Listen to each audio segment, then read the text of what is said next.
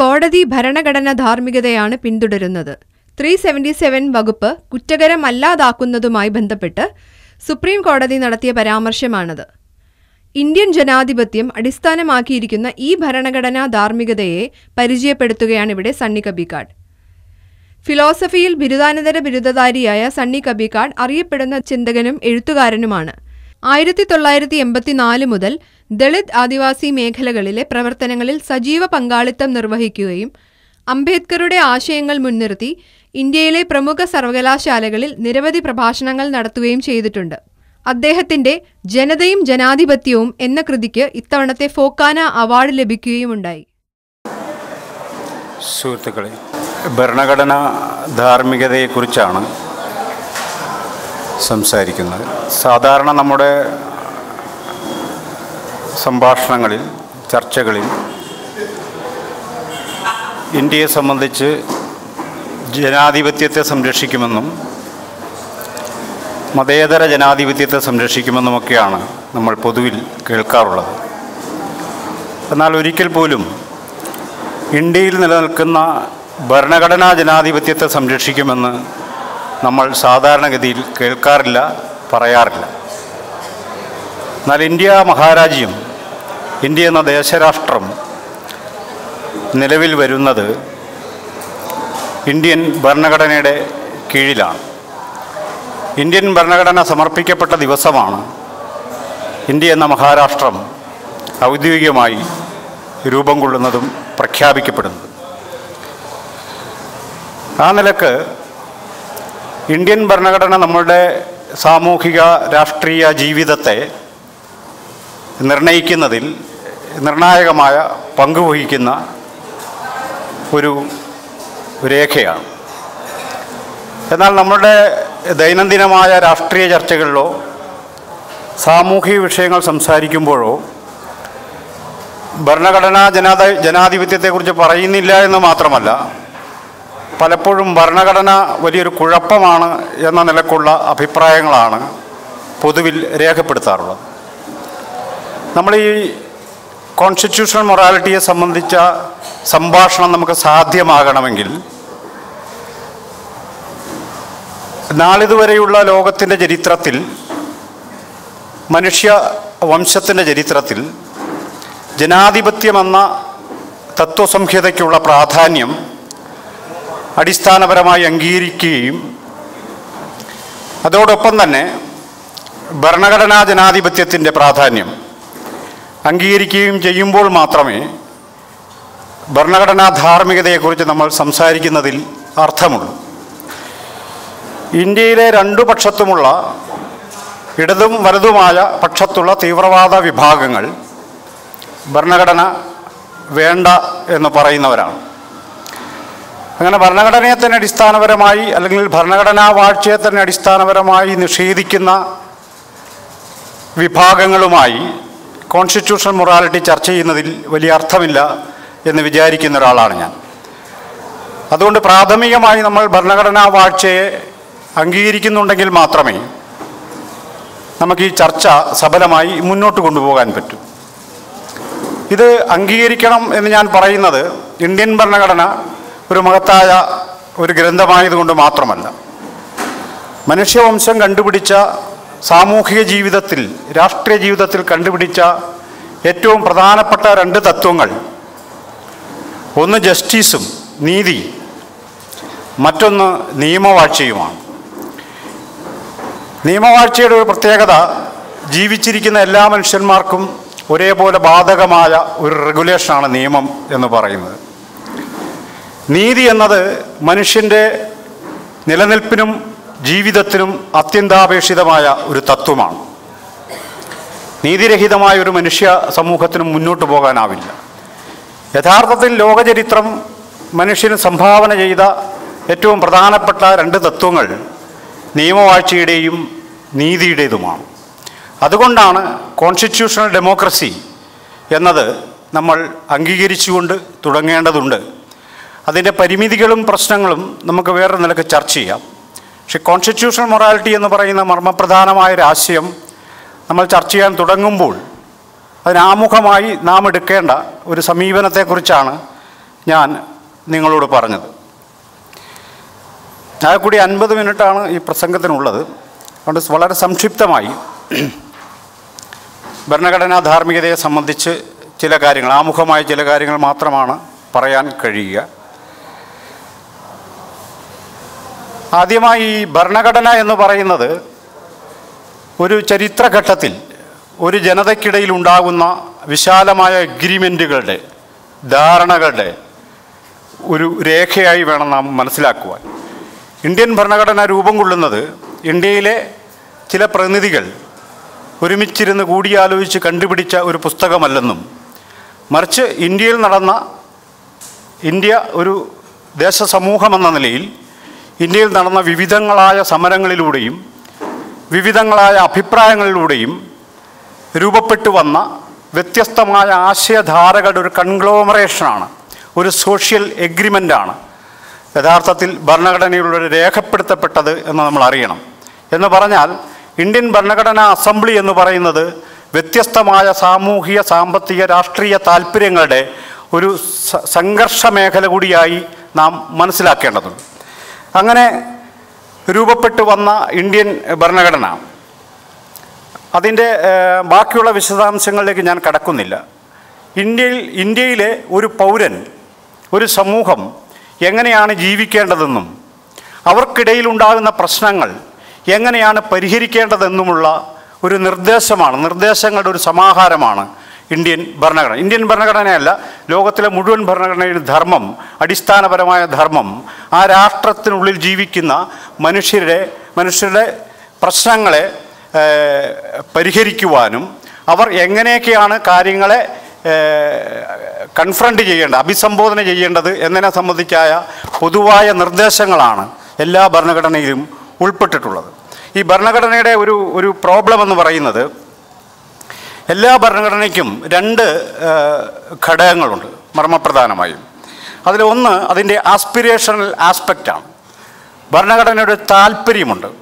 ഭരണഘടന എന്ന് പറഞ്ഞാൽ എഴുതപ്പെട്ട കുറച്ച് നിയമങ്ങളുടെ സമാഹാരം മാത്രമല്ല, ആ നിയമങ്ങളുടെ അടിത്തട്ടിൽ ഒരു താല്പര്യം എല്ലാ ഭരണഘടനയും മുന്നോട്ട് കൊണ്ടുവരുന്നുണ്ട്. ഒരു ആസ്പിരേഷണൽ ആസ്പെക്റ്റ് എന്ന് പറയാവുന്നത് ഒരു പക്ഷേ അത് കുറച്ച് ഐഡിയലായ ഒരു കാര്യം കൂടിയായിരിക്കും. നമ്മുടെ സമൂഹത്തിൽ ഇല്ലാത്തതും എന്നാൽ സമൂഹം നേടിയെടുക്കേണ്ടതുമായ ഐഡിയലായിട്ടുള്ളൊരു കാര്യമായിരിക്കും അതിൻ്റെ ആസ്പിരേഷണൽ ആസ്പെക്റ്റ് എന്ന് പറയുന്ന കാര്യം. രണ്ടാമതൊരു കാര്യം അതിൻ്റെ ഓപ്പറേഷണൽ ആസ്പെക്റ്റാണ്. നമുക്കറിയാം, ഇന്ത്യൻ ഭരണഘടനയുടെ സംരക്ഷകരെന്ന് പറയുന്നത് ഇന്ത്യൻ കോടതിയാണ്. നീതിന്യായ വ്യവസ്ഥയാണ് ഇന്ത്യൻ ഭരണഘടനയുടെ സംരക്ഷണ ചുമതല ഉള്ളത്. ആ കോടതിയിലൂടെയാണ് ഭരണഘടനയുടെ ഓപ്പറേഷണൽ ആസ്പെക്റ്റ് ഓപ്പറേഷൻ നടന്നു വരുന്നത്. എന്നാൽ ഈ പ്രാക്ടിക്കൽ ഓപ്പറേഷൻ ഒരു പ്രശ്നം, അത് പലപ്പോഴും ഇത് ഗ്രൗണ്ട് റിയാലിറ്റിയുമായി ബന്ധപ്പെട്ട് നടക്കുന്ന കാര്യമായതുകൊണ്ട് പലപ്പോഴും ഈ ആസ്പിരേഷണൽ ആസ്പെക്റ്റിൻ്റെ അടുത്തെത്താനായിട്ട് പലപ്പോഴും ഈ പ്രാക്ടിക്കൽ ഓപ്പറേഷൻ കഴിയാറില്ല. ഫലത്തിൽ ഈ ഓപ്പറേഷണൽ ആസ്പെക്റ്റിനും ആസ്പിരേഷണൽ ആസ്പെക്റ്റിനും തമ്മിൽ ഇടയ്ക്ക് വലിയൊരു ഗൾഫ്, ഒരു വിടവുണ്ട്. ഈ വിടവ് എങ്ങനെ പരിഹരിക്കാം എന്നത് ജനാധിപത്യ സമൂഹങ്ങളുടെ വലിയൊരു പ്രശ്നമാണ്. നമുക്കറിയാം, കോടതിയുടെ നിരാശാജനകമായ വിധികൾ വരുമ്പോൾ നമ്മളെല്ലാവരും നിരാശരാവുകയും രോഷം കൊള്ളുകയും ഒക്കെ ചെയ്യുകയും, എന്നാൽ ചിലപ്പോഴെങ്കിലും കോടതിയിൽ നിന്ന് വളരെ പ്രതീക്ഷാനിർഭരമായ വിധികൾ വരുമ്പോൾ അതിൽ നമ്മൾ കൈയടിക്കുകയും സന്തോഷിക്കുകയും ചെയ്യുന്ന സ്ഥിതിവിശേഷത്തിലൂടെയാണ് നമ്മൾ കടന്നുപോയിക്കൊണ്ടിരിക്കുന്നത്. ഇത്തരമൊരു കാര്യം രൂപപ്പെടുന്നത് ഈ ഓപ്പറേഷണൽ ആസ്പെക്റ്റിൻ്റെയും ആസ്പിരേഷണൽ ആസ്പെക്റ്റിൻ്റെയും ഇടയ്ക്കുള്ള ഒരു ഗൾഫാണ്. ഈ ഗൾഫ് പരിഹരിക്കുവാൻ എന്താണ് ചെയ്യാൻ കഴിയുക എന്ന ചോദ്യത്തിൻ്റെ ഉത്തരമാണ് കോൺസ്റ്റിറ്റ്യൂഷണൽ മൊറാലിറ്റി എന്ന വാക്കിൻ്റെ അർത്ഥം. കോൺസ്റ്റിറ്റ്യൂഷണൽ മൊറാലിറ്റി എന്നാൽ ഒരു കോൺസ്റ്റിറ്റ്യൂഷൻ അടിസ്ഥാനപരമായി മുന്നോട്ട് വെക്കുന്ന താല്പര്യങ്ങളും ലക്ഷ്യങ്ങളും എന്ന് തന്നെയാണ്. എല്ലാ ഭരണഘടനയ്ക്കും അതൊരു മൊറാലിറ്റിയെ, ഒരു ധാർമ്മികതയെ അത് മുന്നോട്ട് വയ്ക്കുന്നുണ്ട്. അത് കേവലമായി ചില നിയമങ്ങളുടെ സമാഹാരം എന്നതിനപ്പുറം സമൂഹത്തിനുള്ളിൽ നീതിയും സമത്വവും സ്വാതന്ത്ര്യവുമൊക്കെ ഉറപ്പുവരുത്തുന്ന ഒരു താല്പര്യത്തിന് വേണ്ടിയാണ്, ആ ലക്ഷ്യത്തിന് വേണ്ടിയാണ് നിയമങ്ങളുടെ ഒരു സംഹിതയായി ഭരണഘടന യഥാർത്ഥത്തിൽ വിഭാവനം ചെയ്യപ്പെടുന്നത്. ഈ ആസ്പിരേഷണൽ ആസ്പെക്റ്റും ഓപ്പറേഷൻ ആസ്പെക്റ്റിൻ്റെ ഇടയിലുള്ള ഈ വലിയൊരു വിടവിനെ പരിഹരിക്കാൻ ഉള്ള പ്രധാനപ്പെട്ട ഒരു കാര്യമായി വേണം നമ്മൾ കോൺസ്റ്റിറ്റ്യൂഷണൽ മൊറാലിറ്റിയെ മനസ്സിലാക്കുവാൻ. ഈ കോൺസ്റ്റിറ്റ്യൂഷണൽ മൊറാലിറ്റി എന്നതുകൊണ്ട് ഞാൻ പറഞ്ഞ അതിനൊരു സാമാന്യേനമായൊരു അർത്ഥം കോൺസ്റ്റിറ്റ്യൂഷണൽ മൊറാലിറ്റി എന്ന് പറഞ്ഞാൽ ഒരു ഭരണഘടന ഉൾക്കൊള്ളുന്ന അതിൻ്റെ ലക്ഷ്യങ്ങളും അതിൻ്റെ താല്പര്യങ്ങളുമാണ്. മൊത്തത്തിൽ പറഞ്ഞാൽ സ്പിരിറ്റ് ഓഫ് കോൺസ്റ്റിറ്റ്യൂഷൻ എന്ന് പറയാവുന്നതിനെയാണ് നമ്മൾ കോൺസ്റ്റിറ്റ്യൂഷണൽ മൊറാലിറ്റി എന്നതുകൊണ്ട് ഉദ്ദേശിക്കുന്നത്. ഇതിനകത്തുള്ളൊരു ഈ കോൺസ്റ്റിറ്റ്യൂഷണൽ മൊറാലിറ്റിയുമായി ബന്ധപ്പെട്ട പ്രധാനപ്പെട്ട ഒരു കാര്യം, നമ്മളുടെ ഇന്ത്യൻ കോൺസ്റ്റിറ്റ്യൂഷനുമായി ബന്ധപ്പെട്ട് ചില കാര്യങ്ങൾ വിശദീകരിക്കാം. ഇന്ത്യൻ കോൺസ്റ്റിറ്റ്യൂഷൻ്റെ സ്പിരിറ്റ് അല്ലെങ്കിൽ അതിൻ്റെ ഒരു മൊറാലിറ്റി എന്ന് പറയുന്നത് അതിൻ്റെ പ്രിയാമ്പിളിൽ അടങ്ങിയിട്ടുള്ള ഒരു കാര്യമാണ്. പ്രിയാമ്പിൾ വീണ്ടും വീണ്ടും വായിച്ചാൽ നമുക്ക് എന്താണോ ബോധ്യപ്പെടുന്നത് അതാണ് യഥാർത്ഥത്തിൽ ഇന്ത്യൻ കോൺസ്റ്റിറ്റ്യൂഷൻ്റെ ആസ്പിരേഷണൽ ആസ്പെക്റ്റ് എന്ന് പറയുന്നൊരു കാര്യം.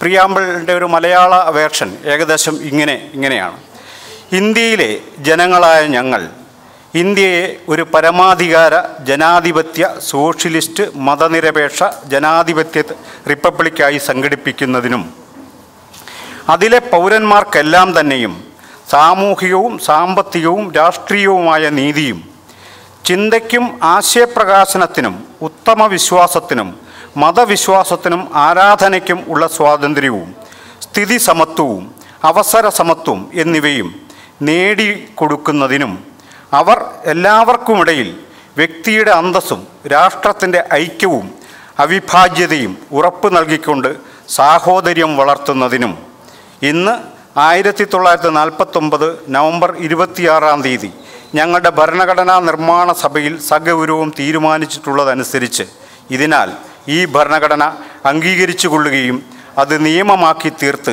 ഞങ്ങൾ തന്നെ നൽകിക്കൊള്ളുകയും ചെയ്യുന്നു. ഇതാണ് ഇന്ത്യൻ ഭരണഘടന പ്രിയാമ്പിളിൽ പറയുന്നൊരു കാര്യം.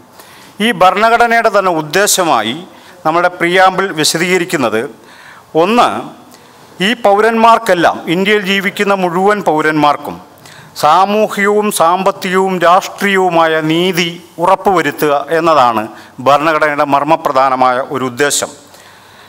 പിന്നെയുള്ളത്, ചിന്തയ്ക്കും ആശയപ്രകാശനത്തിനും ഉത്തമ വിശ്വാസത്തിനും മതവിശ്വാസത്തിനും ആരാധനയ്ക്കും ഉള്ള സ്വാതന്ത്ര്യം എല്ലാവർക്കും ഉറപ്പ് ചെയ്യണം. വ്യക്തിയുടെ അന്തസ്സും രാഷ്ട്രത്തിൻ്റെ ഐക്യവും അവിഭാജ്യതയും ഉറപ്പ് നൽകണം. സാഹോദര്യം വളർത്തണം. ഈ നിലക്ക് ഒരു സമൂഹത്തെയാണ്, അതായത് വ്യക്തികളുടെ അന്തസ്സായ ജീവിതവും സ്വാതന്ത്ര്യവും ഉറപ്പ് ചെയ്യുകയും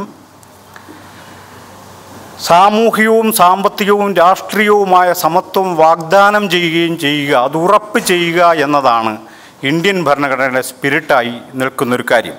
ഇതിനെയാണ്, ഈ സ്പിരിറ്റിനെ ഉൾക്കൊള്ളുകയും അതിനെ മുന്നോട്ട് നയിക്കുകയും ചെയ്യുക എന്നതാണ് കോൺസ്റ്റിറ്റ്യൂഷണൽ മൊറാലിറ്റി എന്ന വാക്കുകൊണ്ട് ഉദ്ദേശിക്കുന്നത്.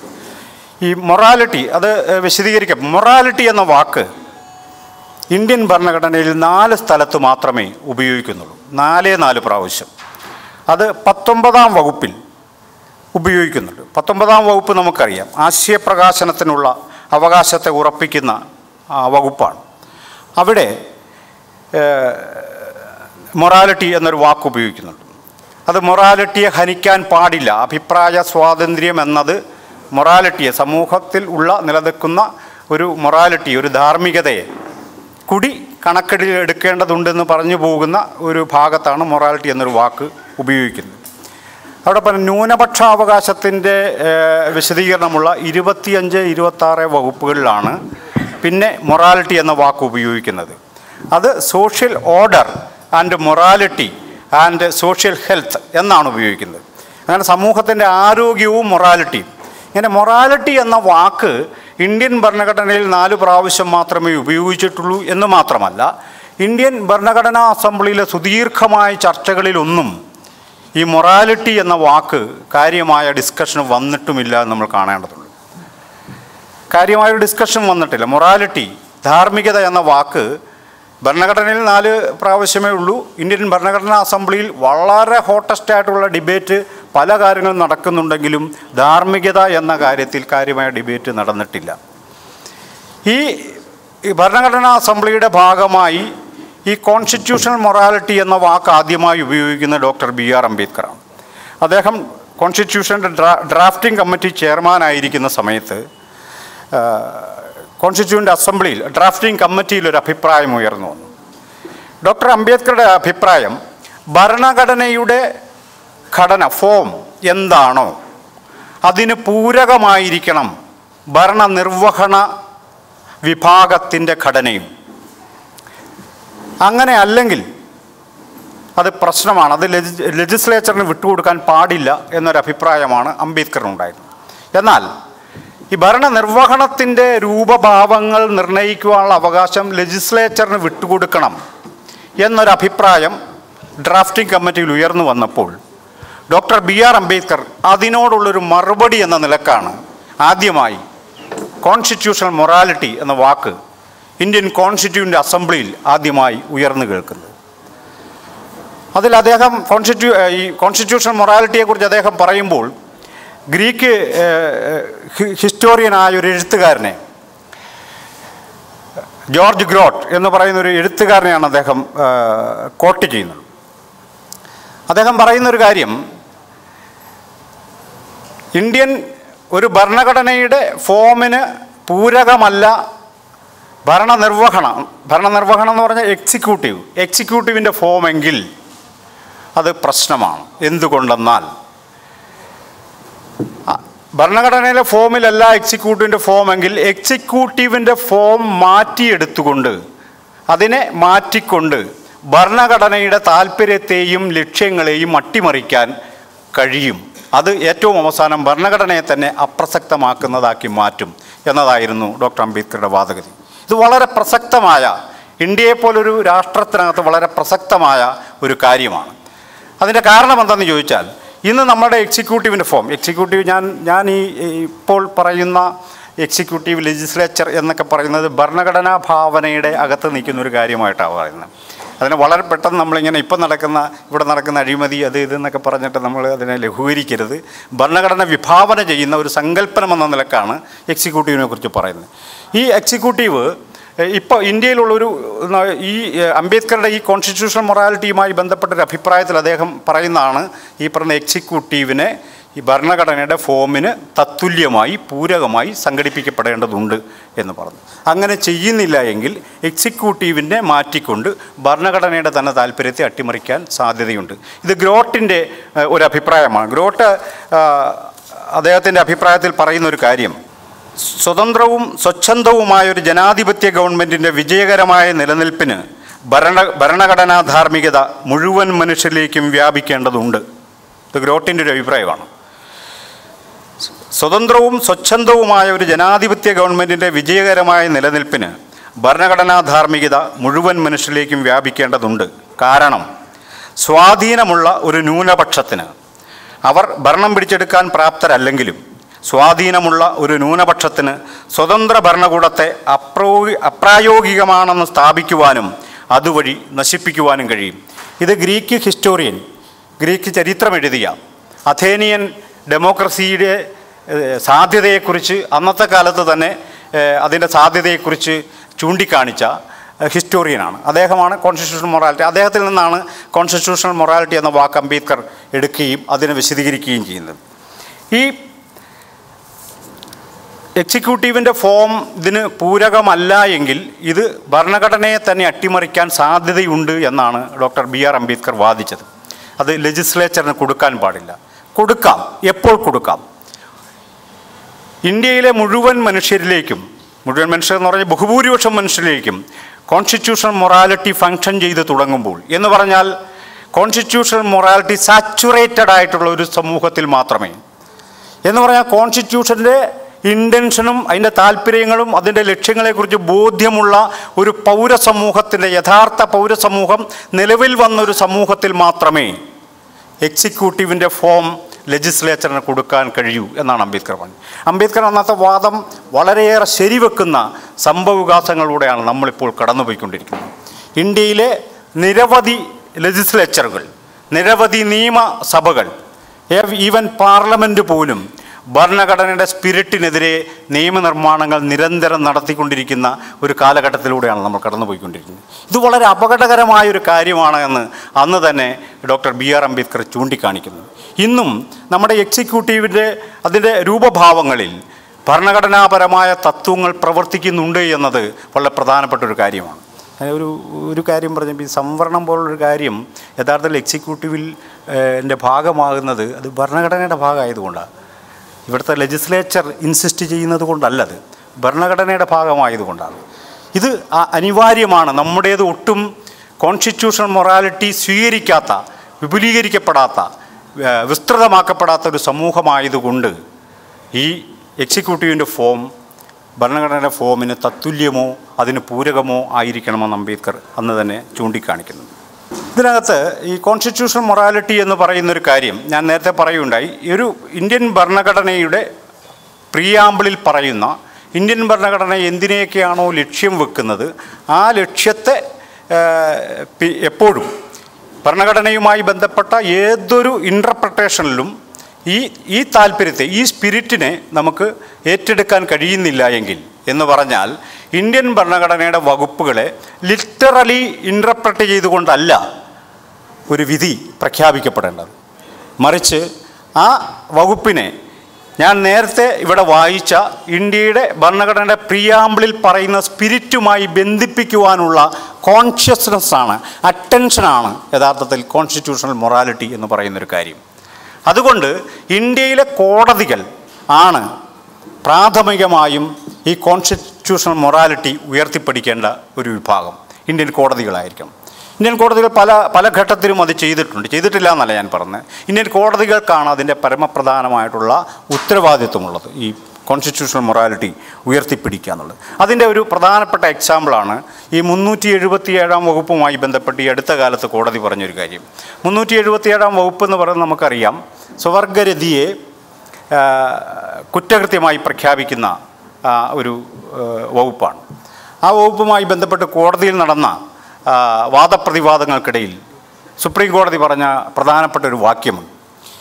ഈ കേസ് പരിഗണിക്കുമ്പോൾ ഈ 377 വകുപ്പ് റദ്ദ് ചെയ്യണമോ വേണ്ടയോ എന്ന കേസ് ഞങ്ങൾ പരിഗണിക്കുമ്പോൾ ഞങ്ങൾ ഇവിടുത്തെ മെജോറിറ്റേറിയൻ മൊറാലിറ്റിയെ പരിഗണിക്കില്ല, മറിച്ച് കോൺസ്റ്റിറ്റ്യൂഷണൽ മൊറാലിറ്റിയെ ഞങ്ങൾ ഉയർത്തിപ്പിടിക്കും എന്നാണ് പറഞ്ഞത്. മാത്രവുമല്ല, ഈ 377 വകുപ്പ് വിശദീകരിക്കുന്ന സ്വവർഗരതി എന്ന് പറയുന്ന സംഗതിയെ it is not an abrasion, it is A variation എന്ന് കോടതി നിരീക്ഷിക്കുന്നു.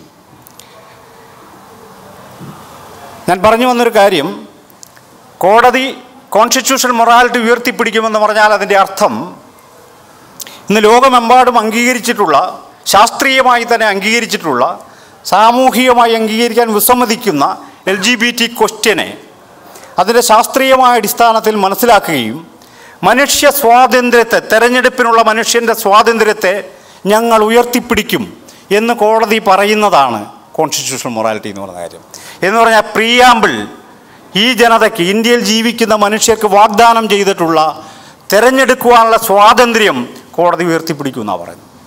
മറിച്ച് ലിറ്ററലി ആ വകുപ്പ് മാത്രം വായിച്ച് അതിൻ്റെ വാച്യാർത്ഥത്തിൽ മാത്രമാണ് കോടതി പറയുന്നതെങ്കിൽ ഇതിവിടെ നടക്കില്ല എന്ന് മാത്രമേ കോടതിക്ക് പറയാൻ പറ്റൂ. കോടതി അതിനെ അതിലംഘിച്ച് മുന്നോട്ട് പോകുന്നത് ഈ കോൺസ്റ്റിറ്റ്യൂഷണൽ മൊറാലിറ്റി എന്ന് പറയുന്ന ഒരു സങ്കല്പത്തിൽ നിന്നാണ്. കോൺസ്റ്റിറ്റ്യൂഷണൽ മൊറാലിറ്റി എന്ന് പറയുന്നത് കോടതിക്ക് മാത്രം ബാധകമായ കാര്യമല്ല, മറിച്ച് നമുക്ക് സമൂഹത്തിന് മൊത്തം ബാധകമായൊരു കാര്യമാണ്. ഞാൻ നേരത്തെ പറയുകയുണ്ടായി, അത് സമൂഹത്തിലെ എല്ലാ വ്യക്തികളിലേക്കും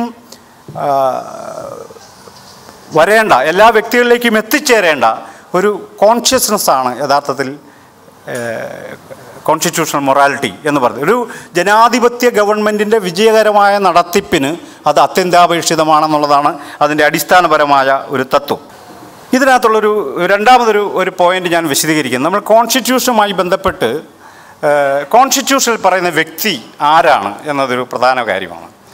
നമ്മൾ കോൺസ്റ്റിറ്റ്യൂഷൻ വായിക്കുമ്പോൾ നമുക്കറിയാം, വ്യക്തി, സിറ്റിസൺ എന്ന വാക്കൊക്കെ. ആരാണ് ഈ സിറ്റിസൺ?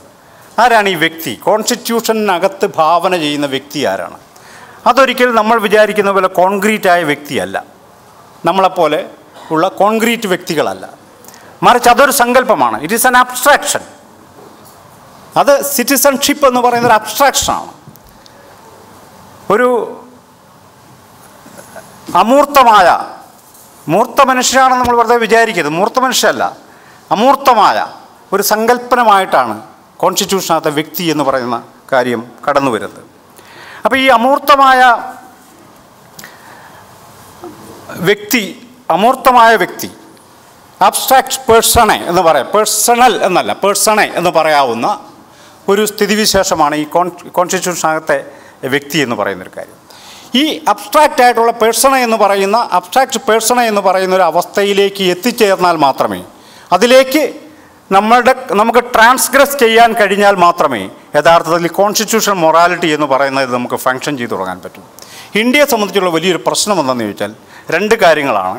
ഒന്ന്, ഇത്തരമൊരു അവസ്ഥയിലേക്ക് പ്രവേശിക്കുവാൻ വലിയൊരു വിഭാഗത്തെ കഴിയുന്ന വലിയ വിഭാഗം എന്നല്ല, ഇന്ത്യയിലെ മുഴുവൻ മനുഷ്യർക്കും കഴിയാത്ത സ്ഥിതിവിശേഷം ഇന്ത്യയിലുണ്ട്. അതിൽ ഏറ്റവും പ്രധാനപ്പെട്ട തടസ്സമായി നിൽക്കുന്നത് കാസ്റ്റ് സിസ്റ്റമാണ്.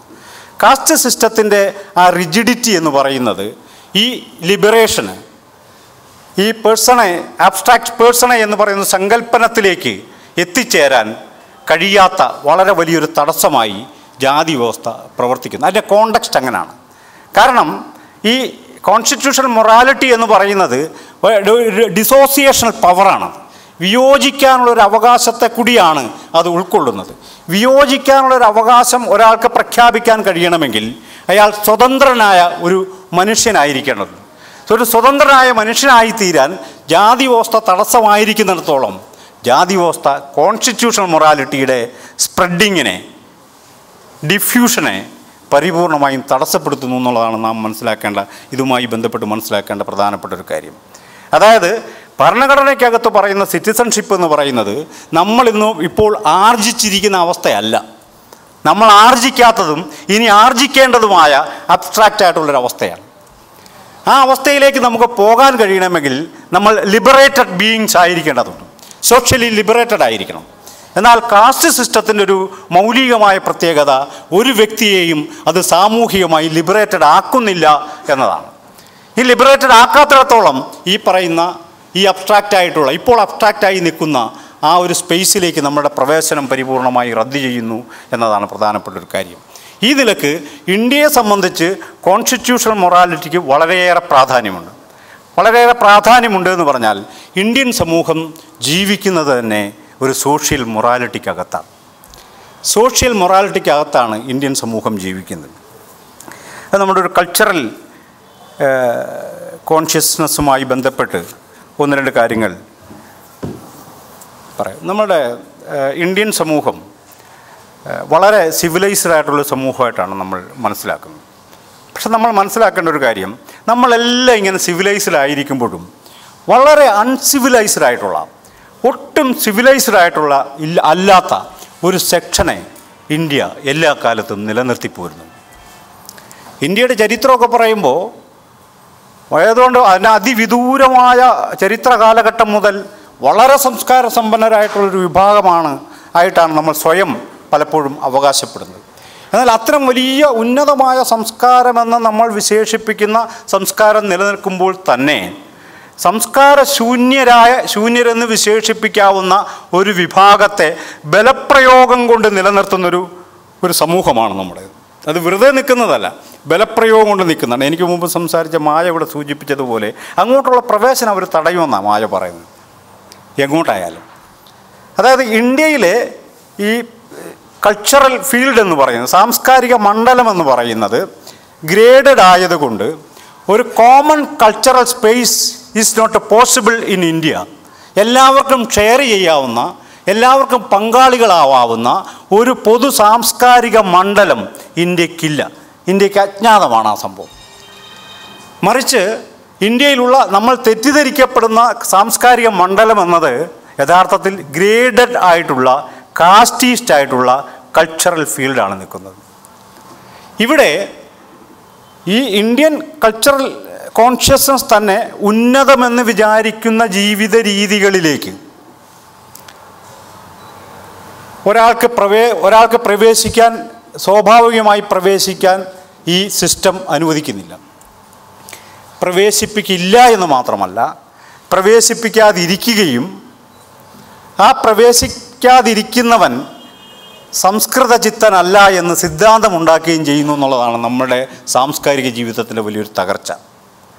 അതായത് നമ്മളുടെ ധാർമ്മികത എന്നത്, ഇന്ത്യൻ സമൂഹത്തിൻ്റെ ധാർമ്മികത എന്നത് ഗ്രേഡഡ് ഇൻഇക്വാളിറ്റിയിൽ പ്രവർത്തിക്കുകയും വിശാലമായ ബഹുജനങ്ങളുടെ സാംസ്കാരികമായ റിഫൈൻഡായിട്ടുള്ള ഉന്നതമായിട്ടുള്ള ഒരു ജീവിത രീതിയെ തടഞ്ഞു വെക്കുകയും ചെയ്യുന്നു എന്നുള്ളതാണ് ഇന്ത്യയുടെ സാംസ്കാരിക ജീവിതത്തിൻ്റെ ഒരു പ്രശ്നം. ഇതൊരു മോറലായി, ഒരു ധാർമ്മികതയായി നമ്മൾ കൊണ്ടു നടക്കുകയും അത് നമ്മുടെ സോഷ്യൽ മൊറാലിറ്റി എന്ന് പറയാവുന്ന, സാമൂഹിക ധാർമ്മികത എന്ന് പറയാവുന്ന ഒരു മണ്ഡലത്തിലാണ് ഇന്ത്യക്കാർ ജീവിക്കുന്നത്. ഈ മണ്ഡലത്തിൽ നിന്നുകൊണ്ട് സമൂഹത്തെ നമ്മൾ നോക്കിക്കാണുമ്പോൾ, സോഷ്യൽ മൊറാലിറ്റിക്കകത്ത് നിന്നുകൊണ്ട് നമ്മൾ സമൂഹത്തെ നോക്കിക്കാണുമ്പോൾ, സമൂഹത്തിലെ മിക്കവാറും അനീതികളെല്ലാം സ്വാഭാവികമാണെന്ന് നമുക്ക് തോന്നുന്നു എന്നുള്ളതാണ് ഇന്ത്യക്കാരൻ്റെ ഒരു പ്രശ്നം. അതിലെന്തെങ്കിലും ഒരു കുറ്റകൃത്യമുള്ളതായി നമുക്കത് മനസ്സിലാവുന്നില്ല. ഇതിനകത്തുള്ളൊരു ഉദാഹരണം പറയാം. ഇന്ത്യയിൽ അയിത്തം പാലിക്കുന്നത് ഇന്ത്യൻ ഭരണഘടനയുടെ 17-ാം വകുപ്പനുസരിച്ച് കുറ്റകൃത്യമാണ്. അപ്പോൾ ഇപ്പോഴും അയിത്തം പാലിക്കുന്ന ഒരാൾ യഥാർത്ഥത്തിൽ ചെയ്യുന്നൊരു കാര്യം, നൂറ്റാണ്ടുകളായി നിലനിന്നൊരു സോഷ്യൽ മൊറാലിറ്റിയെ സമൂഹത്തിൽ പിടിച്ചു നിർത്താനാണ് അയാൾ ശ്രമിക്കുന്നത്, നിലനിർത്താൻ ശ്രമിക്കുന്നു എന്ന് മാത്രമല്ല, അയാൾ കോൺസ്റ്റിറ്റ്യൂഷണൽ മൊറാലിറ്റിയെ പരിപൂർണമായും തള്ളിക്കളയുന്നു എന്നതാണ് എൻ്റെ പ്രശ്നം. അതുകൊണ്ട് ഇന്ത്യയിൽ അയിത്തം പാലിക്കുന്ന മനുഷ്യൻ യഥാർത്ഥത്തിൽ ആധുനികമായ കോൺസ്റ്റിറ്റ്യൂഷണൽ മൊറാലിറ്റിയെ തള്ളിക്കളയുകയും വളരെ പ്രാചീനമായ മനുഷ്യവിരുദ്ധമായിട്ടുള്ള സോഷ്യൽ മൊറാലിറ്റിയെ റെപ്രസെൻ്റ് ചെയ്യുന്നു എന്നാണ് നാം തിരിച്ചറിയേണ്ടത്. ഇവിടെയാണ് കോൺസ്റ്റിറ്റ്യൂഷണൽ മൊറാലിറ്റി വളരെ പ്രധാനപ്പെട്ട ഒരു കാര്യമായി മാറുന്നത്. അതിൻ്റെ കോൺസ്റ്റിറ്റ്യൂഷണൽ മൊറാലിറ്റി ഇന്ത്യയെ സംബന്ധിച്ചിടത്തോളം ഇന്ത്യ ജീവിക്കുന്നത്, ഇപ്പോൾ ഞാൻ ഈ ജാതി കാസ്റ്റ് സിസ്റ്റത്തെക്കുറിച്ചൊക്കെ പറയുമ്പോൾ, നിയമത്തെക്കുറിച്ച്, ജാതിയുടെ നിയമങ്ങളെക്കുറിച്ച്, ഇപ്പോൾ മനുവിനെക്കുറിച്ച് പറയുമ്പോൾ, മനുവൊക്കെ ഇപ്പോൾ ഇല്ല. മനു നമ്മുടെ ഒരു നിയമപുസ്തകത്തിലുമില്ല. ഇന്ത്യൻ ഭരണഘടനയിൽ തന്നെ ഏറ്റവും പ്രധാനപ്പെട്ട തർക്കങ്ങളിലൊന്ന് അത് ഇന്ത്യയുടെ പാരമ്പര്യത്തെ ഊന്നണമെന്നും, അങ്ങനെ ഊന്നുക മാത്രമല്ല, അതുകൊണ്ട് ഇന്ത്യൻ ഭരണഘടനയുടെ യൂണിറ്റ് ഗ്രാമങ്ങളായിരിക്കണമെന്നും, അവിടെ ഗ്രാമസഭയും പഞ്ചായത്ത് രാജും അതുപോലെ തന്നെ ജില്ലാ പഞ്ചായത്തുമൊക്കെ ആയിട്ടുള്ള വളരെ സ്വതന്ത്രമായ ഗ്രാമസമൂഹങ്ങളുടെ ഒരു ഭരണമാണ് നമുക്ക് വേണ്ടതെന്നും ഇന്ത്യൻ ഭരണഘടനയിൽ വാദഗതി ഉയർന്നപ്പോൾ ഡോക്ടർ BR അംബേദ്കർ പറയുന്നുണ്ട്, ഇന്ത്യൻ ഗ്രാമങ്ങൾ അജ്ഞതയുടെ ചെളിക്കുണ്ടാണ് എന്ന് പറയുന്നുണ്ട്. അജ്ഞതയുടെ ചെളിക്കുണ്ടാണ്, അനീതിയുടെയും അജ്ഞതയുടെയും ചെളിക്കുണ്ടാണ്. അതിൽ നിന്ന് നമുക്ക് മോചനം വേണമെന്നും, അതുകൊണ്ട് ഇന്ത്യയുടെ ഭരണ യൂണിറ്റ് സ്വതന്ത്ര വ്യക്തിയായിരിക്കണമെന്നാണ് അംബേദ്കർ ഭരണഘടനാ അസംബ്ലിയിൽ പറയുന്നൊരു കാര്യം. ഇങ്ങനെ ഈ ഇന്ത്യൻ പാരമ്പര്യത്തിലുള്ള ഈ മനുസ്മൃതി അടക്കമുള്ള മനു ഒന്നും നമ്മുടെ ഭരണഘടനയിൽ ഒരു സ്ഥലത്തോ കാണാനില്ല, ഒരു പേര് പോലുമില്ല. പിന്നെ മനു എങ്ങനെയാണ് ജീവിക്കുന്നത്? അത് നമ്മളുടെ സോഷ്യൽ മൊറാലിറ്റിക്കകത്താണ് മനു ജീവിക്കുന്നത്. ഇതാണ് നമ്മൾ അറിയേണ്ട ഒരു കാര്യം. ഈ ചെറിയ ചെറിയ ആചാരാനുഷ്ഠാനങ്ങളുണ്ട്, നമ്മുടെ ചെറിയ ചെറിയ വിശ്വാസ സംഹിതകൾക്കകത്ത്, ചെറിയ ചെറിയ വിവേചനങ്ങൾക്കകത്ത് ആണ് നമ്മൾ എന്ന് പറഞ്ഞാൽ നമ്മളുടെ മൊറാലിറ്റി, ഇന്ത്യൻ സമൂഹത്തിൻ്റെ മൊറാലിറ്റി എന്ന് മൊറാലിറ്റിക്കകത്താണ് മനു അടക്കമുള്ള ബ്രാഹ്മണ്യം അധിവസിക്കുന്നത്. ഇന്ത്യൻ ഭരണഘടനയ്ക്കകത്തല്ല അത് വസിക്കുന്നത്. അതുകൊണ്ട് ഇന്ത്യയെ സംബന്ധിച്ചിടത്തോളം കോൺസ്റ്റിറ്റ്യൂഷണൽ മൊറാലിറ്റി എന്ന് പറയുന്നത് വളരെ പ്രധാനപ്പെട്ട ഒരു കാര്യമാണ്. സോഷ്യൽ മൊറാലിറ്റി അധികമധികം ഇന്ത്യയെ ഭരിക്കുന്ന, ഇന്ത്യൻ സമൂഹത്തെ ഭരിച്ചുകൊണ്ടിരിക്കുന്നു എന്നതുകൊണ്ട് കോൺസ്റ്റിറ്റ്യൂഷണൽ മൊറാലിറ്റി എന്നത് ഇന്ത്യയെ സംബന്ധിച്ച് വളരെ പ്രധാനപ്പെട്ടൊരു കാര്യമാണ്. എന്തുകൊണ്ടെന്നാൽ ഇന്ത്യൻ ഭരണഘടനയാണ് ഇന്ത്യൻ ജനാധിപത്യത്തെ, ഇന്ത്യയിൽ നിന്ന് നിലനിൽക്കുന്ന ജനാധിപത്യത്തിൻ്റെ യഥാർത്ഥ സ്രോതസ്സും സംരക്ഷകനും ഇന്ത്യൻ ഭരണഘടനയാണ് എന്നതാണ്. ഈ ഭരണഘടനാ നടത്തിപ്പിൽ, ഈ ഭരണഘടന മുന്നോട്ട് വെക്കുന്ന ജനാധിപത്യ ആശയങ്ങളുടെ നടത്തിപ്പിനെ യഥാർത്ഥത്തിൽ ഇന്ത്യക്കകത്ത് പ്രതിരോധിക്കുന്നത് നാം വിചാരിക്കുന്നത് പോലെ കേവലം രാഷ്ട്രീയ കക്ഷികളോ കാര്യങ്ങളോ ഒന്നുമല്ല. നമ്മളുടെ നൂറ്റാണ്ടുകളായി നിലനിൽക്കുന്ന നമ്മളുടെ ജീവിതക്രമങ്ങൾ തന്നെയാണ്, ജീവിത രീതികൾ തന്നെയാണ് യഥാർത്ഥത്തിൽ ബ്രാഹ്മണ്യത്തിൽ അധിഷ്ഠിതമായ ഇന്ത്യൻ സമൂഹത്തിൻ്റെ ജീവിതക്രമമാണ് കോൺസ്റ്റിറ്റ്യൂഷണൽ മൊറാലിറ്റിയെ അട്ടിമറിക്കുന്ന മർമ്മപ്രധാനമായൊരു കാര്യം. ഇന്ത്യൻ കോൺസ്റ്റിറ്റ്യൂഷൻ അതിൻ്റെ ആരംഭം മുതൽ, തുടക്കം മുതൽ തന്നെ അത് പരിശ്രമിച്ചു കൊണ്ടിരിക്കുന്നത് ഈ സോഷ്യൽ മൊറാലിറ്റിയെ മറികടന്ന് കോൺസ്റ്റിറ്റ്യൂഷണൽ മൊറാലിറ്റിയെ ഇന്ത്യക്കകത്ത് സ്ഥാപിക്കാനാണ്. ഈ കോൺസ്റ്റിറ്റ്യൂഷണൽ മൊറാലിറ്റിയുടെ സെൻസിബിലിറ്റി ഒരു പൗരൻ എന്ന നിലയിൽ നമുക്ക് സ്വീകരിക്കാൻ കഴിഞ്ഞാൽ മാത്രമേ ഒരു ജനാധിപത്യ പൗരനായി നമുക്ക് മാറിത്തീരാൻ പറ്റും. ഇന്ത്യ നേരിടുന്ന വലിയ പ്രോബ്ലങ്ങളിലൊന്നാണത്. വലിയ പ്രോബ്ലം എന്ന് പറഞ്ഞാൽ ഇന്ത്യയിൽ വലിയ മഹാപണ്ഡിതന്മാരുണ്ടായിരുന്നു, വലിയ ശാസ്ത്രജ്ഞന്മാരുണ്ടായിരുന്നു. അങ്ങനെ ശാസ്ത്രീയ ബോധ്യമുള്ള വലിയ പാണ്ഡിത്യമുള്ള ലോകം മുഴുവൻ സഞ്ചരിച്ച മനുഷ്യരൊക്കെ ഉണ്ടെങ്കിലും നമുക്ക് ഈ സോഷ്യൽ മൊറാലിറ്റിയിൽ നിന്നൊരിക്കലും നമുക്ക് പുറത്തു കിടക്കാൻ കഴിയാറില്ല. ഇപ്പോൾ ഒരു പ്രധാനപ്പെട്ട ഒരു ഉദാഹരണം ഞാൻ പറയാം. ഇപ്പോൾ ഈ R.K. നാരായണൻ്റെ ജീവിതകഥയിൽ, ആത്മകഥയിൽ, R.K. നാരായണനെ നമുക്കെല്ലാവർക്കും അറിയാം. ഇന്ത്യൻ ഇംഗ്ലീഷ് റൈറ്ററിൽ ഏറ്റവും പ്രമാണിയായ ഒരാളാണ്. തമിഴ്നാടുകാരനാണ്. അദ്ദേഹം 1911 ജനിച്ചത്. അദ്ദേഹത്തിൻ്റെ ആത്മകഥ 167 പേജുള്ള ആത്മകഥയിൽ 2 സ്ഥലത്ത് മാത്രമാണ് കാസ്റ്റ് എന്ന വാക്ക് പറയുന്നുള്ളൂ. എന്നാൽ ഇദ്ദേഹം ജനിച്ചു വളർന്ന സമയത്ത് 1911 കാലഘട്ടത്തിൽ യഥാർത്ഥത്തിൽ തമിഴ്നാട് ജാതിവിരുദ്ധ പ്രസ്ഥാനത്തിന് വലിയൊരു സ്ഥലമായിരുന്നു. തന്തൈ പെരിയോറടക്കം ഉള്ള വലിയ നേതാക്കൾ ബ്രാഹ്മണ്യവിരുദ്ധ ജാതിവിരുദ്ധ പ്രസ്ഥാനത്തിന് വലിയ പ്രകമ്പനങ്ങളുള്ളൊരു കാലത്താണ് R.K. നാരായണൻ തമിഴ്നാട്ടിൽ ജനിച്ചു കൊള്ളുന്നത്. ഇതൊന്നും അദ്ദേഹത്തെ ഏശിയേയില്ല. അദ്ദേഹം ഒരിക്കൽ പോലും ജാതിയെക്കുറിച്ച് 2 പ്രാവശ്യമേ പറയുന്നുള്ളൂ. അത് പറയുന്നത് R.K. നാരായണനല്ല, R.K. നാരായണനെക്കുറിച്ച് വേറെ 2 പേരാണ് അദ്ദേഹം ബ്രാഹ്മണനാണെന്നുള്ള നിലക്കൊരു പരാമർശം നടത്തുന്നത്. ഇതിനെക്കുറിച്ച് M.S.S. പാണ്ഡ്യൻ്റെ ഒരു പഠനമുണ്ട്. M.S.S. പാണ്ഡ്യൻ പറയുന്നൊരു കാര്യം എന്തായിരിക്കാം ഈ R.K. നാരായണൻ്റെ ഓട്ടോബയോഗ്രഫിക്കകത്ത് ഈ കാസ്റ്റിനെക്കുറിച്ച് പരാമർശമില്ലാത്തത്. അത് അദ്ദേഹം സൂക്ഷ്മമായി പഠിച്ചതിന് ശേഷം അദ്ദേഹം എത്തിച്ചേരുന്നൊരു നിഗമനം അതിനകത്ത് നിരന്തരം കാസ്റ്റ് ഉണ്ടെന്നാണ്. അതിനകത്ത് നിരന്തരം കാസ്റ്റ് ഉണ്ട്, but it is on other terms. മറുഭാഷയിലാണ് cast പറയുന്നതാണ്. അതിൻ്റെ ഒരു ഉദാഹരണം പറഞ്ഞതാണ്. R.K. നാരായണന് ജോലി കിട്ടി ബാംഗ്ലൂരിൽ പോവുകയാണ്. ബാംഗ്ലൂരിൽ പോയി അവിടുത്തെ താമസത്തെക്കുറിച്ച് അദ്ദേഹത്തിൻ്റെ ആത്മകഥയിലൊരു വിശദീകരണമുണ്ട്. ഞങ്ങൾക്കാണെങ്കിൽ താമസിക്കാൻ വലിയൊരു വീട് ആവശ്യമുണ്ട്. വലിയൊരു വീട് ആവശ്യമുണ്ടെന്ന് പറഞ്ഞാൽ എൻ്റെ അച്ഛനും അമ്മയ്ക്കുമാണെങ്കിൽ രാവിലെ പൂജ കാര്യങ്ങളൊക്കെ ഉണ്ട്, അതൊക്കെ ചെയ്യാനുള്ള സൗകര്യം വേണം.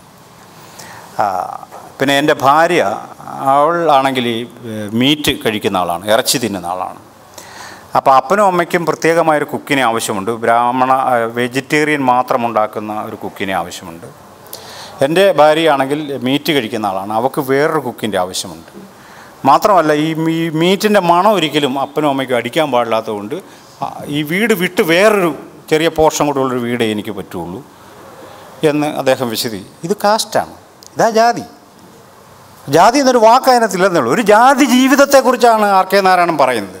ബ്രാഹ്മണൻ്റെ ജാതി ജീവിതത്തിൽ പാലിച്ചിരിക്കേണ്ട കാര്യങ്ങളെക്കുറിച്ചിട്ടാണ് നാരായണൻ പറയുന്നത്. പക്ഷേ ഇത് നമുക്ക് മനസ്സിലാവുന്നില്ല.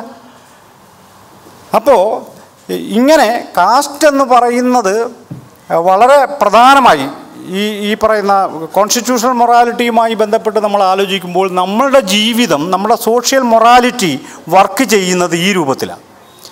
ഇന്ത്യയിലെ ചെറിയ നമുക്ക് പക്ഷേ ഒട്ടും അലോസരമല്ലാത്ത വിധമാണ് നമ്മുടെ സോഷ്യൽ മൊറാലിറ്റി കാസ്റ്റിനെ മെയിൻറ്റെയിൻ ചെയ്തുകൊണ്ടിരിക്കുന്നത്, കാസ്റ്റിനെ നിലനിർത്തിക്കൊണ്ടിരിക്കുന്നത്. ഇങ്ങനെയുള്ള ഇപ്പം ഇന്ത്യയിൽ രൂപപ്പെട്ട് വരുന്ന ഈ ഹിന്ദുത്വ ഫാസിസത്തിൻ്റെ വലിയ മണ്ഡലത്തെ നമ്മൾ സൂക്ഷ്മമായി എടുത്താൽ അവരഥാർത്ഥത്തിൽ നിൽക്കുന്നത് ഈ സോഷ്യൽ മൊറാലിറ്റിക്കകത്താണ്. സോഷ്യൽ മൊറാലിറ്റിയെ റീപ്രൊഡ്യൂസ് ചെയ്യുവാനും സോഷ്യൽ മൊറാലിറ്റിയെ റീറ്റെയിൻ ചെയ്യുവാനുമാണ് അവർ ശ്രമിച്ചുകൊണ്ടിരിക്കുന്നത്. അവർ പരസ്യമായി രാഷ്ട്രീയം പറയുന്നവരുടെ രാഷ്ട്രീയ വിഭാഗത്തെ ഒഴിച്ചു നിർത്തി ബാക്കിയുള്ള വിഭാഗത്തെ നമ്മൾ ആലോചിച്ചാൽ BJP എന്ന് പറയുന്നത് രാഷ്ട്രീയ കക്ഷിയെ മാറ്റി നിർത്തിയിട്ട് ബാക്കിയുള്ള ഈ ഹിന്ദുത്വ സംഘടനകളുടെ ഒരു പ്രവർത്തന രീതിയെ നമ്മൾ സൂക്ഷ്മമായി പരിശോധിച്ചാൽ നമുക്ക് മനസ്സിലാവുന്ന ഒരു കാര്യം, അവർ സോഷ്യൽ മൊറാലിറ്റിയെ റീറ്റെയിൻ ചെയ്തുകൊണ്ടിരിക്കുന്നു എന്നുള്ളതാണ് പ്രധാനപ്പെട്ട കാര്യം. സോഷ്യൽ മൊറാലിറ്റിയെക്കുറിച്ച് വീണ്ടും പറഞ്ഞുകൊണ്ടിരിക്കുന്നു എന്നാണ് എൻ്റെ കാര്യം. അങ്ങനെ സോഷ്യൽ മൊറാലിറ്റിക്കകത്ത് ജീവിക്കുന്ന ഈ സോഷ്യൽ മൊറാലിറ്റി തന്നെ ഞാൻ നേരത്തെ പറഞ്ഞ പോലെ ഗ്രേഡഡ് ആയതും ആൻറ്റി ഹ്യൂമൻ ആയതും ഒരു വലിയ വിഭാഗത്തെ ഒരു പൊതുവായിട്ടുള്ളൊരു മനസാക്ഷിക്കും പൊതുവായൊരു സാംസ്കാരിക ജീവിതത്തിനും അസാധ്യമായതുമായിട്ടുള്ള ഒരു കാര്യമാണത്. ഇതിനെല്ലാം തടസ്സപ്പെടുത്തുന്ന ഒരു സോഷ്യൽ മൊറാലിറ്റിക്കകത്താണ് ചെയ്തത്. ഈ സോഷ്യൽ മൊറാലിറ്റിക്കകത്ത് ജീവിച്ചാൽ നമ്മൾ എത്ര വലിയ പണ്ഡിതനാണെങ്കിലും നമ്മൾ എത്ര വലിയ ശാസ്ത്രജ്ഞനാണെങ്കിലും റോക്കറ്റ് പോകുന്നതിന് മുമ്പ് തേങ്ങ ഉടച്ചിരിക്കും. അതിൻ്റെ കാര്യം ഇതിൽ ഇയാളുടെ പാണ്ഡിത്യം ഇയാളെ ഒരിക്കലും ലജ്ജിപ്പിക്കുന്നില്ല എന്നുള്ള അതിൻ്റെ കാര്യം. അയാളുടെ പാണ്ഡിത്യം ഒരിക്കലും അയാളെ ലജ്ജിപ്പിക്കുന്നില്ല. ഇങ്ങനെ ലജ്ജയില്ലാത്തൊരു സമൂഹമായി നമ്മൾ മാറുന്നു എന്നുള്ള ഇന്ത്യയുടെ സോഷ്യൽ മൊറാലിറ്റിയുടെ ഏറ്റവും വലിയ ക്രിമിനൽ ആസ്പെക്റ്റ് എന്ന് പറയുന്നത് ഒരു ലജ്ജയില്ലാത്ത സമൂഹമായി മാറുന്നു എന്നുള്ളതാണ്. ലജ്ജയില്ലാത്ത സമൂഹം എന്ന് പറഞ്ഞാൽ ഇപ്പോൾ മായ നേരത്തെ ഇവിടെ സൂചിപ്പിച്ചു, ഒരു ചെറുപ്പക്കാരനെ നാട്ടുകാർ തല്ലിക്കൊന്നു. അന്ന് അന്വേഷിക്കാൻ ചെന്നവരോട് അവിടെയുള്ളവൻ തന്നെ പറഞ്ഞു കൊടുക്കുന്നത് അതല്ല, അവൻ കൊല്ലപ്പെടേണ്ടതാണ്, പക്ഷെ അവർ തല്ലിയത് കൊല്ലാനല്ല എന്നാണ് പറഞ്ഞത്. അവന് ലജ്ജയില്ല അവന്. ആ മനുഷ്യൻ കൊല്ലപ്പെട്ടതിൽ വളരെ ദാരുണമായ ചിത്രമാണ് നമ്മൾ കണ്ടതാണ്. മധു കൊല്ലപ്പെട്ടതിൽ ഒരു ലജ്ജയും അട്ടപ്പാടിയിലെ കുടിയേറ്റക്കാരന് തോന്നുന്നില്ല. ഇന്ത്യയിലെ ദളിതരെ കൂട്ടത്തോടെ കൊന്നെടുക്കുമ്പോൾ ഇന്ത്യയിൽ ഒരു സവർണനും ലജ്ജിക്കുന്നില്ല. എന്തുകൊണ്ടെന്നാൽ അവൻ്റെ സോഷ്യൽ മൊറാലിറ്റി അവനെ പഠിപ്പിച്ചിട്ടുള്ളത് പട്ടികജാതിക്കാരെ, ദളിതരെ, ആദിവാസികളെ കൊല്ലാനും തല്ലാനും അപമാനിക്കാനും എനിക്ക് അവകാശമുണ്ടെന്നാണ്. ഇതതിൻ്റെ പ്രശ്നം. അതുകൊണ്ട് ഇവൻ ഒരിക്കലും ലജ്ജിക്കും. ഇപ്പോൾ ഇന്ത്യക്ക് വെളിയിലേക്കാണെങ്കിൽ എന്തെങ്കിലും അക്രമം കാണിക്കുന്നവൻ ജീവിതത്തിൽ ഏതെങ്കിലും സന്ദർഭത്തിലൊന്ന് ലജ്ജിച്ചു പോകും. വേണ്ടായിരുന്നു, അത് ചെയ്യണ്ടായിരുന്നു. ഇന്ത്യക്കാരൻ അവൻ്റെ കീഴ്ത്തട്ടിനോടൊരു അക്രമം കാണിച്ചാൽ അവൻ ലജ്ജിക്കില്ല. കാരണം അത് അവൻ്റെ അന്തസ്സിൻ്റെ പ്രശ്നമായിട്ടാണ് അവൻ്റെ സോഷ്യൽ മൊറാലിറ്റി അവനെ പഠിപ്പിക്കുന്നത്. ഈ സോഷ്യൽ മൊറാലിറ്റി വളരെ സ്ട്രോങ് ആയതുകൊണ്ടാണ് ഇന്ത്യയിൽ കോൺസ്റ്റിറ്റ്യൂഷണൽ മൊറാലിറ്റി എന്ന് പറയുന്ന കാര്യം വളരെ പ്രധാനപ്പെട്ട ഒരു കാര്യമായി നാം കാണേണ്ടത്. ഞാൻ ആദ്യമേ പറഞ്ഞ ഒരു കാര്യം, ഈ കോൺസ്റ്റിറ്റ്യൂഷണൽ മൊറാലിറ്റി എന്ന വാക്കിന് ചില പ്രത്യേകമായ ചില അർത്ഥങ്ങളുണ്ട്. അതുകൂടി വിശദീകരിക്കാമെന്ന് ഞാൻ വിചാരിക്കുന്നു. നമ്മൾ ആദ്യം പറഞ്ഞ ഒരർത്ഥം ഈ പറയുന്ന ഒരു ഭരണഘടനയുടെ താല്പര്യങ്ങളെയും ലക്ഷ്യത്തെയുമാണ് ആ താല്പര്യങ്ങളെയും ലക്ഷ്യത്തെയും ഉയർത്തിപ്പിടിക്കുന്ന പ്രോസസ്സിനെയാണ്, ആ ധാർമ്മികതയാണ് കോൺസ്റ്റിറ്റ്യൂഷണൽ മൊറാലിറ്റി എന്ന് നമ്മൾ വിളിക്കുക. ഇപ്പോൾ ഈ കോൺസ്റ്റിറ്റ്യൂഷണൽ മൊറാലിറ്റിയിൽ ഇന്ത്യൻ കോടതിയുമായി ബന്ധപ്പെട്ട 2-3 കാര്യങ്ങൾ നിങ്ങളോട് പറയാൻ ഞാൻ ആഗ്രഹിക്കുകയാണ്. ഇതിനകത്ത് ഈ കേശവ് ഭാരതി കേസിനകത്ത് നിങ്ങൾക്കറിയാം, ഈ കാസർഗോഡുള്ള ഒരു മഠാധിപതിയാണ് കേശവാനന്ദ ഭാരതി. അദ്ദേഹം കേസ് കൊടുത്തു. അദ്ദേഹത്തിൻ്റെ ഭൂമി ഏറ്റെടുക്കാനായിട്ട് ഗവൺമെൻറ് തീരുമാനിച്ച സമയത്ത് അദ്ദേഹം കേസ് കൊടുത്തു. സുപ്രീം കോടതി അന്ന് പറഞ്ഞൊരു കാര്യം, ഭൂമി അങ്ങനെ ഏറ്റെടുക്കാൻ പറ്റത്തില്ല. കാരണം ഈ ഇന്ത്യൻ ഭരണഘടന അനുസരിച്ചിട്ട് സ്വത്തവകാശം ഒരു മൗലികമായ അവകാശമാണ്, അതുകൊണ്ടത് പറ്റില്ല. മാത്രവുമല്ല, അന്ന് കോടതി നിരീക്ഷിച്ച മർമ്മപ്രധാനമായൊരു കാര്യം, ഇന്ത്യൻ ഭരണഘടനയ്ക്ക് ഒരു ബേസിക് സ്ട്രക്ചറുണ്ട് എന്നാണ്. അത് ഒരു ബേസിക് സ്ട്രക്ചറുണ്ട്, ഒരു അടിസ്ഥാന ഘടനയുണ്ട്. ഇന്ത്യയിലെ ഏത് നിയമനിർമ്മാണ സഭയും എന്ത് നിയമം പാലിച്ചാലും ആ ബേസിക് സ്ട്രക്ചറിനെ ബ്രേക്ക് ചെയ്യാൻ ആർക്കും അവകാശമില്ല എന്നാണ്. ഈ ബേസിക് സ്ട്രക്ചർ എന്ന് പറയുന്നത് യഥാർത്ഥത്തിൽ കോൺസ്റ്റിറ്റ്യൂഷണൽ മൊറാലിറ്റി തന്നെയാണ്. അതിൻ്റെ എക്സ്റ്റൻഷനാണ് കോൺസ്റ്റിറ്റ്യൂഷണൽ മൊറാലിറ്റി എന്ന് പറഞ്ഞൊരു കാര്യം. അതായത് ഭരണഘടന മുന്നോട്ട് വെക്കുന്ന ലക്ഷ്യങ്ങളെയും അതിൻ്റെ താല്പര്യങ്ങളെയുമാണ് ബേസിക് സ്ട്രക്ചർ എന്ന് പറയുന്നത്. അതിനെ ലംഘിക്കാൻ ഇന്ത്യയിൽ ഒരു നിയമസഭയ്ക്കും അവകാശമില്ല എന്ന ബേസിക് സ്ട്രക്ചർ എന്ന് പറയുന്നൊരു തിയറി സുപ്രീം കോടതി മുന്നോട്ട് വെക്കുന്നു. ഇത് സൂചിപ്പിക്കുന്നത് ഇന്ത്യൻ ഭരണഘടന ഡെഡായ ഒരു കാര്യമല്ലെന്നും, മറിച്ച് അത് കൂടുതൽ ഇൻ്റർപ്രിറ്റേറ്റീവ് ആണെന്നും, അത് കൂടുതൽ വിശദീകരണക്ഷമമാണെന്നും, അത് കാലത്തിനനുസരിച്ച് പുതിയ രൂപത്തിൽ വ്യാഖ്യാനിക്കാൻ കഴിയുമെന്നു കൂടിയാണ്. ഈ നിലക്ക് അന്ന് കോടതി കോൺസ്റ്റിറ്റ്യൂഷണൽ മൊറാലിറ്റിയാണ് ഉയർത്തിപ്പിടി. അതുകൊണ്ടാണ് ഈ ബേസിക് സ്ട്രക്ചർ എന്നൊരു വാദം വന്നത്. സംവരണവുമായി ബന്ധപ്പെട്ട സംവരണത്തിൻ്റെ അടിസ്ഥാന തത്വത്തെ റദ്ദ് ചെയ്യണമെന്നുള്ള വാദം വന്നപ്പോഴും ഈ ബേസിക് സ്ട്രക്ചർ എന്ന വാദമാണ് ഉന്നയിച്ചത്. ഈ പറയുന്ന ഇത്തരമൊരു സോഷ്യൽ മൊറാലിറ്റിക്കകത്ത് ജീവിക്കുന്ന എന്ന് പറയാൻ നമ്മുടെ കൺമുന്നിൽ കാണുന്ന ഒരു അനീതിയല്ലെന്ന് നമുക്ക് തോന്നുന്ന വിധമുള്ള ഗ്രേഡഡ് ആയിട്ടുള്ളൊരു ധാർമ്മിക ബോധ്യത്തിനകത്ത് ജീവിക്കുന്ന ഒരു സമൂഹത്തിനകത്ത് നീതിയുടെ, ജസ്റ്റിസിൻ്റെ ഒരു തത്വം അപ്ലൈ ചെയ്യണമെങ്കിൽ നമ്മുടെ മുന്നിൽ ഒറ്റ വഴിയേ ഉള്ളൂ, കോൺസ്റ്റിറ്റ്യൂഷണൽ മൊറാലിറ്റി ഉയർത്തിപ്പിടിക്കുക എന്നാണ്. ഈ കോൺസ്റ്റിറ്റ്യൂഷണൽ മൊറാലിറ്റിയിലൂടെ മാത്രമേ ഇന്ത്യക്കകത്ത് നീതിപൂർവകമായ ഒരു സമൂഹത്തെ നമുക്ക് സൃഷ്ടിക്കാൻ പറ്റൂ. ഇവിടെ കോൺസ്റ്റിറ്റ്യൂഷണൽ മൊറാലിറ്റി നമ്മുടെ ഇന്ത്യൻ സമൂഹത്തിലേക്ക് നമ്മൾ അപ്ലൈ ചെയ്യുമ്പോൾ അതിനെതിരെ വരുന്ന മർമ്മപ്രധാനമായിട്ടുള്ള ഒരു സ്ട്രീം എന്ന് പറയുന്നത് സോഷ്യൽ മൊറാലിറ്റിയുടെ സ്ട്രീമാണ്. നമ്മളെല്ലാവരും, ഇന്ത്യയിലെ ബഹുഭൂരിപക്ഷം ജനങ്ങളും ഈ സോഷ്യൽ മൊറാലിറ്റിക്കകത്താണ് ചെയ്യുന്നത്. നമ്മൾ ഈ ഖാപ്പ് പഞ്ചായത്ത് എന്നൊക്കെ കേൾക്കുന്നു. ഖാപ്പ് പഞ്ചായത്ത് എന്ന് പറയുന്നത് സോഷ്യൽ മൊറാലിറ്റിയുടെ ഓപ്പറേഷനാണത്. അത് അവിടെയുള്ള കുറേ ഗുണ്ടകളുടെ ഒരു കാര്യമല്ലത്. നമ്മളങ്ങനെ വിചാരിക്കരുത്.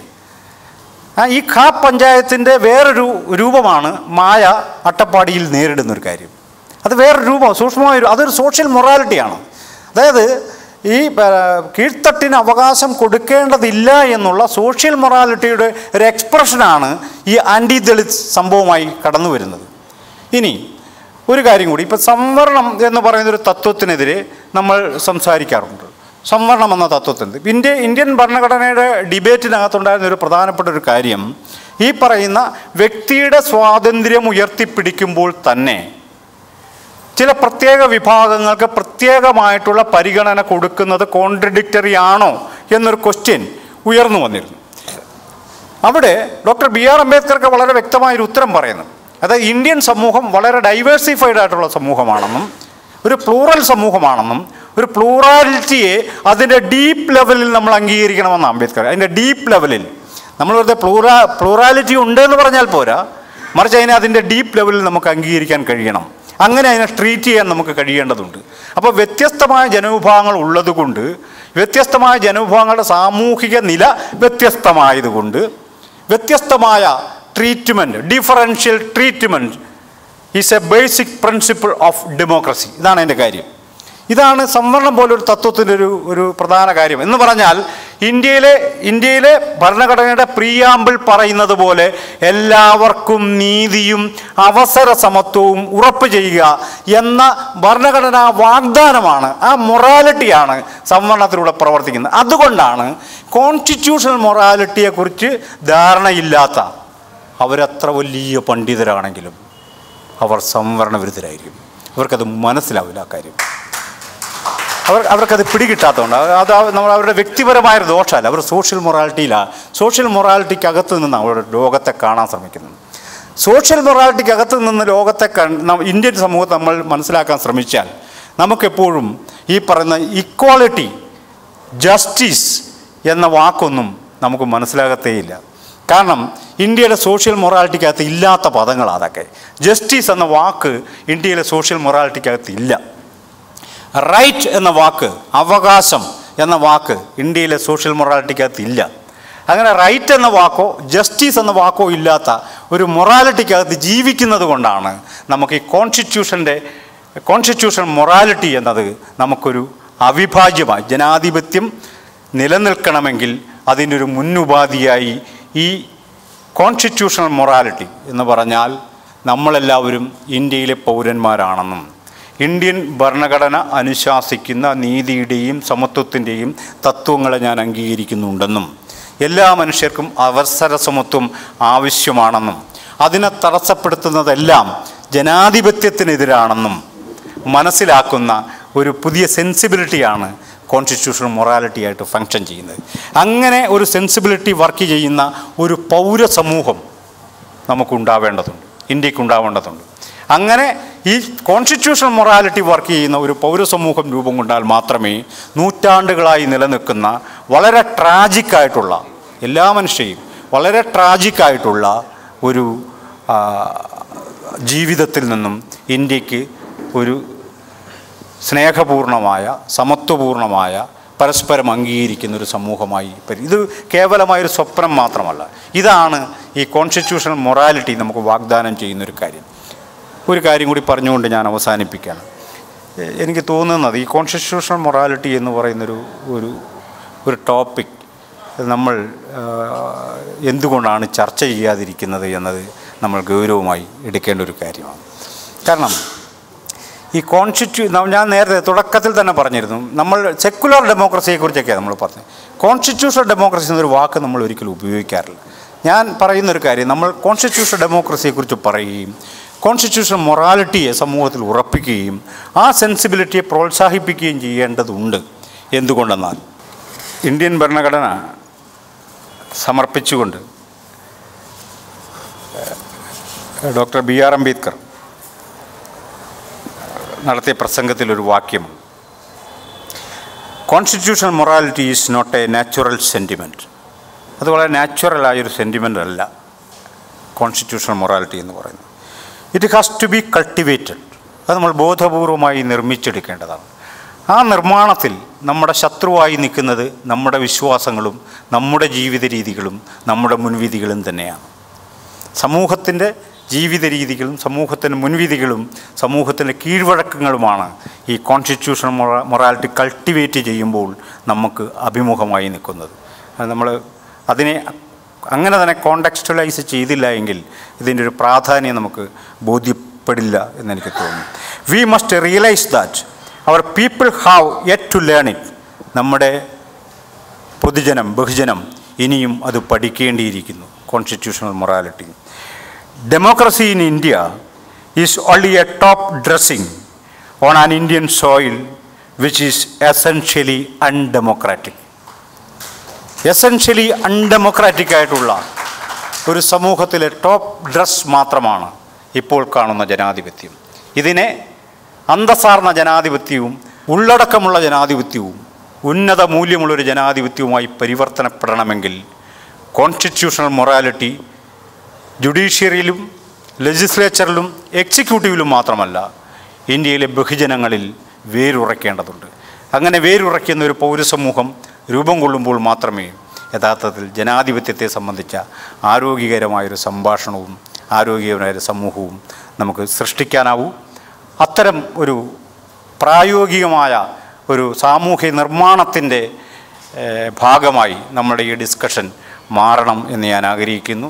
ഈ മേഖലയിൽ നടത്താൻ ഉദ്ദേശിക്കുന്ന വിപുലമായ ഒരു പഠനത്തിൻ്റെ ആമുഖം മാത്രമാണ് ഞാൻ നിങ്ങളുമായി പങ്കുവച്ചത്. നന്ദി, നമസ്കാരം.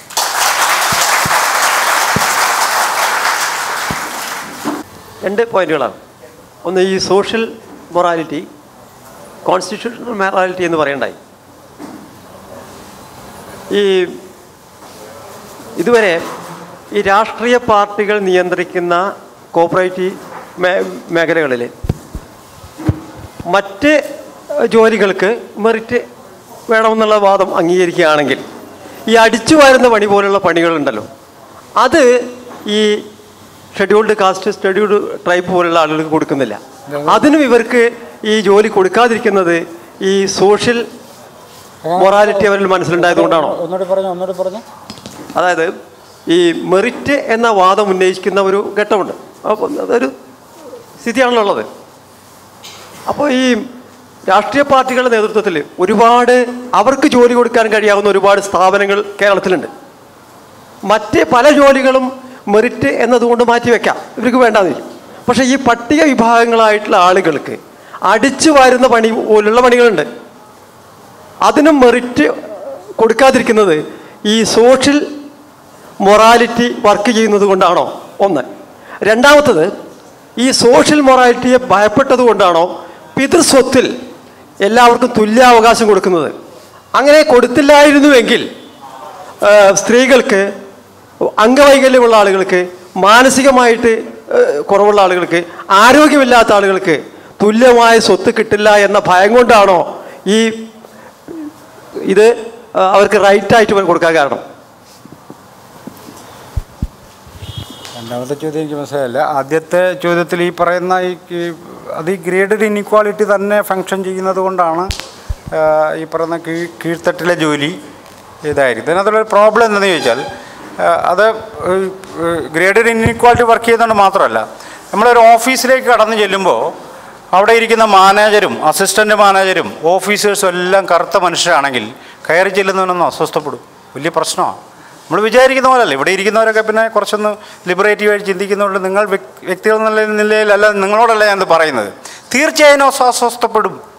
മറിച്ച് എല്ലാവരും വെളുത്തവരാണെങ്കിൽ അവന് ഒരു അസ്വസ്ഥത ഉണ്ടാകത്തില്ല. ഇത് നമ്മൾ വളരെ കൺസീവ് ചെയ്തൊരു സോഷ്യൽ മൊറാലിറ്റിയാണത്.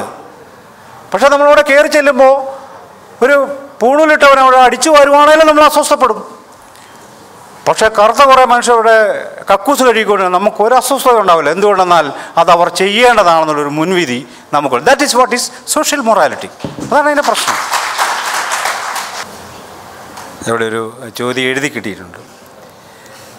ഇന്ത്യക്കാരൻ്റെ സോഷ്യൽ മൊറാലിറ്റി ബ്രാഹ്മണ്യത്തിൽ അധിഷ്ഠിതമാണെന്ന് താങ്കൾ പറഞ്ഞു. എന്നാൽ ബ്രാഹ്മണ്യം എന്ന് പറയുന്നത് ഊഹിച്ചുണ്ടാക്കുന്ന ഒരു കെട്ടുകഥയാണെന്നൊരു വാദം നാസ്തികരിൽ ചിലർ പറയുന്നു. താങ്കളുടെ അഭിപ്രായം? ഈ ബ്രാഹ്മണ്യം എന്നത് ആർക്കെങ്കിലും ഊഹിച്ചുണ്ടാക്കാവുന്ന കാര്യമൊന്നുമല്ല. അത് നൂറ്റാണ്ടുകളായി ഇന്ത്യയെ ഭരിക്കുന്ന ഒരു തത്വശാസ്ത്ര പദ്ധതിയും ഒരു ധാർമ്മിക വ്യവസ്ഥയും ഒരു ജീവിതക്രമവും ആണ്. ഒരാൾ ജനിക്കുന്നത് മുതൽ മരിക്കുന്നത് വരെ എന്താണ് ചെയ്യേണ്ടതെന്ന് ഓരോ മനുഷ്യനെയും ബോധ്യപ്പെടുത്തുന്ന ഒരു ജീവിതക്രമം കൂടിയാണ് അത് പ്രൊഡ്യൂസ് ചെയ്തിട്ടുള്ളത്. ബ്രാഹ്മണ്യം എന്നത് ബ്രാഹ്മണരുടെ മാത്രം സ്വകാര്യതയല്ല. അതൊരു അംബേദ്കർ തന്നെ ബ്രാഹ്മണ്യത്തെ ഡിഫൈൻ ചെയ്യുന്നത് അത് അസമത്വത്തിൻ്റെ സിദ്ധാന്തമാണ് എന്നാണ്. അസമത്വത്തിൻ്റെ സിദ്ധാന്തമാണെന്നാണ്. ഇതിപ്പോൾ നമ്മൾ ബ്രാഹ്മണരെ അംഗീകരിച്ചാലും ഇല്ലെങ്കിലും ബ്രാഹ്മണ്യം നിലനിൽക്കുന്നൊരു സമൂഹമാണ് ഇന്ത്യ എന്ന് നമുക്ക് കാണാൻ പറ്റണം. നമ്മൾ ബ്രാഹ്മണരെ അംഗീകരിക്കുന്നുണ്ടോ ഇല്ലയോ എന്നുള്ളതിനകത്ത് പ്രശ്നമല്ല. ആൾക്കാർ പറഞ്ഞ് നമ്മൾ ബ്രാഹ്മണരെ അംഗീകരിക്കാതിരുന്നാൽ മതിയല്ലോ, കുഴപ്പമില്ലോ എന്നാണ്. പക്ഷേ എൻ്റെ ജീവിതക്രമത്തിലും ബ്രാഹ്മണ്യത്തിൻ്റേതായ അസമത്വബോധമുണ്ട്. ഇപ്പം ഞാൻ ഉൾപ്പെടുന്ന എൻ്റെ ജാതി വിചാരിക്കുന്നത് വേറെ ചില ജാതികൾ ഞങ്ങളെയൊക്കെ കുറഞ്ഞവരാണെന്നാണ് വിചാരിക്കുന്നത്. ഈ ജാതിയുടെ മുഴുവൻ ഭാരവും പേർന്നൊരു ജാതിയിൽ ജനിച്ചു വളർന്ന ഒരാളാണ് ഞാൻ. പക്ഷേ എൻ്റെ ജാതിയും വിചാരിക്കുന്നത് വേറെ ചില ജാതികൾ ഞങ്ങളെയൊക്കെ കുറഞ്ഞവരാണെന്നാണ് വിചാരിക്കുന്നത്. അപ്പോൾ എൻ്റെ അമ്മാവൻ വർഷങ്ങൾക്ക് മുമ്പ് അദ്ദേഹം ഒരു ആദിവാസി പെണ്ണിനെ കെട്ടിയെന്ന് പറഞ്ഞിട്ട് എൻ്റെ വീട്ടിൽ ഭയങ്കര പ്രശ്നം ഉണ്ടാകുന്നുണ്ട്. എൻ്റെയൊക്കെ ഞാൻ വളരെ കുഞ്ഞാണ്. അപ്പോൾ എൻ്റെ അമ്മയൊക്കെ വളരെ അസ്വസ്ഥയാവുകയും അത് വലിയ പ്രശ്നമായി, എന്തിനാണ് അങ്ങനെ പ്രശ്നമായെന്ന് നമുക്ക് മനസ്സിലാവും. അപ്പം അമ്മ വിചാരിക്കുന്നത് ആദിവാസി അവരെക്കാൾ കുറഞ്ഞ ഒരാളാണെന്നാണ് അമ്മയുടെ ഒരു സങ്കല്പം. ഈ സങ്കല്പമാണ് ബ്രാഹ്മണ്യം എന്ന് പറയുന്നൊരു കാര്യം. അതല്ലാതെ ഏതെങ്കിലും കുറച്ച് ബ്രാഹ്മണരുടെ കാര്യമല്ല. അവരുടെ ഈ ബ്രാഹ്മണ്യ സങ്കല്പത്തെ നർച്ചർ ചെയ്യുന്നതിൽ ബ്രാഹ്മൺ കമ്മ്യൂണിറ്റിക്ക് വളരെ വലിയ പ്രാധാന്യമുണ്ടെന്നുള്ള കാര്യം തർക്കമൊന്നുമില്ല. ബ്രാഹ്മൺ കമ്മ്യൂണിറ്റിയൊക്കെ കുറ്റവിമുക്തരൊന്നുമല്ല. അവർക്ക് നർച്ചർ ചെയ്തതിൽ വളരെ വലിയ പങ്കുള്ളൊരു കമ്മ്യൂണിറ്റിയാണ് അവർ. മാത്രവുമല്ല, അൺടച്ചബിലിറ്റിയെ സംബന്ധിച്ചിട്ടുള്ള ഏറ്റവും പുതിയ താത്വികമായ പഠനങ്ങളിൽ പറയുന്നൊരു കാര്യം, the most untouchable being in India is A Brahmin priest എന്നാണ് പറയുന്നത്. ഒരു ബ്രാഹ്മൺ പ്രീസ്റ്റാണ് ദ മോസ്റ്റ് അൺടച്ചബിൾ മാൻ. പക്ഷേ ഒരു പ്രോബ്ലം എന്തെന്ന് ചോദിച്ചാൽ ആ അൺടച്ചബിലിറ്റിയുടെ സോഷ്യൽ പ്രസിപ്പിറ്റേഷനാണ് അൺടച്ചബിലിറ്റി പ്രാക്ടീസസ് എന്ന് പറയുന്ന കാര്യം. പക്ഷേ ഈ ബ്രാഹ്മൺ പ്രീസ്റ്റിൻ്റെ അൺടച്ചബിലിറ്റിയും ഞാൻ അനുഭവിക്കുന്ന അൺടച്ചബിലിറ്റിയും തമ്മിൽ ഓണ്ടോളജിക്കലി ഡിഫറൻ്റ് ആണ്. സത്താപരമായി തന്നെ വ്യത്യസ്തമാണ്. വൈ? ബിക്കോസ് ഈ ബ്രാഹ്മൺ പ്രീസ്റ്റിൻ്റെ അൺടച്ചബിലിറ്റി ഒരു തെരഞ്ഞെടുപ്പാണ്. അദ്ദേഹം തിരഞ്ഞെടുക്കുന്നതാണ് അത്. But I have no right to തിരഞ്ഞെടുപ്പ്. എനിക്ക് തിരഞ്ഞെടുക്കാൻ അവകാശമില്ല. ഇവിടെയാണ് പ്രശ്നം. അയാൾ പ്രീസ്റ്റ്ഹുഡ് വേണ്ടെന്ന് വെച്ചാൽ മതി, അയാൾക്ക് ടച്ചബിൾ ആവാം. എനിക്ക് ദളിതത്വം വേണ്ടെന്ന് വെക്കാൻ പറ്റാത്തത് കൊണ്ട് ഞാൻ അൺടച്ചബിളായി തുടരേണ്ടി വരും. ഇതാണ് അതിൻ്റെ ഒരു ക്രൈസിസ്. ഈ നിലക്ക് ബ്രാഹ്മണ്യം എന്നതിനെ വളരെ ചെറിയ ന്യൂനപക്ഷമായ ബ്രാഹ്മണരുടെ ആധിപത്യം മാത്രമായി കരുതുന്നത് കൊണ്ടാണ് ഇത്തരം തെറ്റായ സങ്കല്പനങ്ങൾ, ഇത് ഗൂഢാലോചന, നമ്മളത് അംഗീകരിക്കാതിരുന്നാൽ മതി എന്നൊരു സംഭവം. ഞാൻ ഒരു സംഭവം പറയും. ഇപ്പം നമ്മൾ ഇന്ത്യയിൽ ഒരു സ്റ്റേറ്റുണ്ട്. ആ സ്റ്റേറ്റ് എനിക്ക് പ്രത്യേകിച്ചൊന്നും തരുന്നൊന്നുമില്ല എന്നിരിക്കട്ടെ. ഞാൻ അത്യാവശ്യം പണിയൊക്കെ എടുത്ത് ഇവിടെ ജീവിക്കുകയും ചെയ്യുന്നു. ഞാൻ സ്റ്റേറ്റിനെ അംഗീകരിക്കുന്നില്ല എന്ന് ഞാൻ തീരുമാനിച്ചു. സ്റ്റേറ്റ് എന്നോട് ചോദിക്കുകയില്ല നീ അംഗീകരിക്കുന്നുണ്ടോ ഇല്ലയോ എന്ന്. എന്നോട് ചോദിക്കില്ല. ഞാനങ്ങനെ ജീവിച്ചു പോവാം. ഞാൻ എന്തെങ്കിലും സ്റ്റേറ്റിന് താല്പര്യമില്ലാത്തൊരു കാര്യം ചെയ്യുമ്പോഴാണ് ആ നിമിഷമാണ് ഞാൻ മനസ്സിലാക്കുന്നത് സ്റ്റേറ്റ് അതാറിലൂടെയാണ് എന്നെ പിടിച്ചുകൊണ്ട് പോകും. പോലീസ് വന്ന് അന്നേരം എന്നെ പിടിച്ചുകൊണ്ട് പോകും. ഈ ബ്രാഹ്മണ്യത്തിൻ്റെ പ്രശ്നം അതാണ്. ബ്രാഹ്മണ്യം ഇങ്ങനെ തന്നെയാണ്. നമ്മൾ അംഗീകരിച്ചാലില്ലെങ്കിലും ഇറ്റ് ഈസ് ദെയർ, അതവിടെ ഉണ്ട്. It is A social reality. അത് റിയാലിറ്റിയായിട്ട് നമ്മൾ അംഗീകരിക്കണം. ഇത് ഞാൻ പറഞ്ഞതിനകത്ത് ഇത്തരം സങ്കല്പനങ്ങൾ ഉണ്ടാവുന്നത് സാമൂഹികമായ ചില സോഷ്യൽ മൊറാലിറ്റിക്കകത്ത് ജീവിക്കുന്നുണ്ട്. ഇങ്ങനെയൊക്കെ തോന്നുന്നത് സോഷ്യൽ മൊറാലിറ്റി ജീവിക്കുന്നവർക്ക് മാത്രമേ ഇങ്ങനെ ഭാവന ചെയ്യാൻ പറ്റത്തുള്ളൂ. അത് നമ്മൾ അതിങ്ങനെ ശാസ്ത്രബോധത്തിൻ്റെയും ഒക്കെ ഈ പാണ്ഡിത്യത്തിൻ്റെയും പ്രശ്നമാണ്. ഈ പണ്ഡിതന്മാരോട് ഞാനിങ്ങനെ ഒരു പണ്ഡിതനോട്, കേരളത്തിലൊരു പണ്ഡിതനെ ഇൻ്റർവ്യൂ ചെയ്ത പണ്ഡിതനോട് ചോദിച്ചു. അദ്ദേഹം ഈ സുറിയാനി ക്രിസ്ത്യാനികൾക്കിടയിലെ ഉന്നതനായ നിതീരിക്കൽ കത്തനാർ കുടുംബത്തിലെ ആളാണ്, ഇപ്പോഴത്തെ ആളാണ്. അദ്ദേഹത്തോട് ചോദിച്ചു, നിങ്ങളുടെ പള്ളിയിലൊക്കെ ഈ പൊതു ക്രിസ്ത്യാനികളോട് ദളിത് ക്രിസ്ത്യാനികൾ വിവേചനം വല്ലതൊക്കെ ഉണ്ടോ? അങ്ങനെ വിവേചനം. ഞങ്ങളൊക്കെ അവരുടെ വീട്ടിൽ പോകുന്നു, ഭക്ഷണം കഴിക്കുന്നു, അവരുടെ കല്യാണത്തിൽ പോകുന്നു, അവർ ഞങ്ങളുടെ കല്യാണത്തിൽ അങ്ങനെ ഞങ്ങളെ ഒരുമിച്ച് പോവുകയാണെന്ന് പറഞ്ഞു. അപ്പോൾ ചോദിച്ചു, അപ്പോൾ നിങ്ങൾ തമ്മിൽ കല്യാണമൊക്കെ നടക്കാറുണ്ടോ? അപ്പോൾ ഇയാൾ ദേവമാതാ കോളേജിലെ പ്രിൻസിപ്പളായിട്ട് റിട്ടയർ ചെയ്ത ആളാന്ന് ഓർക്കണം, MSc-കാരനാണ്. കല്യാണം മാത്രം നടക്കുന്നില്ല, അത് എനിക്ക് അറിയത്തില്ല നമ്മൾ പറയുന്നത്. അപ്പം നമ്മൾ ചോദിക്കേണ്ട ചോദ്യം, ഇയാൾ എന്തിനാ MSc വരെ പഠിച്ചെന്നാണ് ചോദിക്കേണ്ടത്. പക്ഷെ നമ്മൾ ഒരിക്കലും ആ ചോദ്യം ചോദിക്കാറില്ല. അയാൾക്ക് അറിയത്തില്ല, അയാളെന്തോ ജാതിവാദിയാന്നൊക്കെ പറയാൻ പറ്റില്ല. ഞാൻ ജാതിവാദിയാന്ന് പറയില്ല. ഞാൻ പറഞ്ഞ അയാൾ എന്തിനാണ് MSc വരെ പഠിച്ചത്, ഇതാണ് എൻ്റെ ചോദ്യം. ഇയാൾ ഏത് പള്ളിക്കൂടത്തിലാണ്? അപ്പോൾ നമ്മൾ പള്ളിക്കൂടത്തിലെ പഠിത്തം ഒരു പ്രശ്നം തന്നെയാണെന്നാണ് എന്തെന്ന് അറിയുന്നത്. കഴിഞ്ഞ് രണ്ടാമത് ഞാൻ വേറൊരു ചോദ്യം ചോദിച്ചു, ഈ ദളിത് ക്രിസ്ത്യാനിക്കിടയിൽ നിന്ന് ബിഷപ്പും ഒക്കെ ഉണ്ടോ? ബിഷപ്പുമാരൊന്നുമില്ല. അത് എന്താ ഇല്ലാത്ത? അവർക്ക് ദൈവവിളിയില്ലെന്നേ. എന്ത് പറയാൻ പറ്റും? ഇതാണ് ബ്രാഹ്മണ്യം എന്ന് പറഞ്ഞ സാധനം. ഇതേ ഞാൻ ചെല്ലുമ്പോൾ എന്നോട് വളരെ ഇതിൽ പറയുന്നൊരു കാര്യം എന്താണെന്ന് വെച്ചാൽ, ഞാൻ ഞങ്ങളുടെ കുടുംബചരിത്രം എഴുതിക്കൊണ്ടിരിക്കുക. അപ്പോൾ എവിടെ നിന്ന് ആരംഭിക്കുന്നത്? സെൻറ്റ് തോമസ് കൊടുങ്ങല്ലൂരിൽ നിന്ന് വന്നപ്പോൾ അവിടുത്തെ ബ്രാഹ്മണരെ കുറേ പേരെ മാറ്റി. ആ പാരമ്പര്യപ്പെട്ടവരാണ് ഞങ്ങൾ. എഴുതി 7, 8 2 നൂറ്റാണ്ട് കൂടി കിട്ടിയാൽ പൂർണ്ണമായെന്നാണ് പുള്ളി പറഞ്ഞത്. പുള്ളിക്ക് എവിടെ നിന്നാണ് ഈ വിവരം കിട്ടുന്നത് നമുക്കൊരു പിടിയില്ല. ഇങ്ങനെയൊക്കെ പറയുന്ന വിചിത്ര മനുഷ്യർ. അവരൊക്കെ MScക്കാരാണ്, ഡോക്ടറേറ്റ് ഉള്ളവരാണ്, കോളേജ് പ്രിൻസിപ്പൽമാരാണ്. ഇവരൊക്കെയാണ് നമ്മളുടെ ഔദ്യോഗിക ബുദ്ധിജീവികൾ. അപ്പം ഇത്തരം ഔദ്യോഗിക ബുദ്ധിജീവികളെ കൊണ്ടൊന്നും ഇത് മനസ്സിലാക്കാൻ പറ്റത്തില്ല. അതതിൻ്റെ പ്രശ്നം.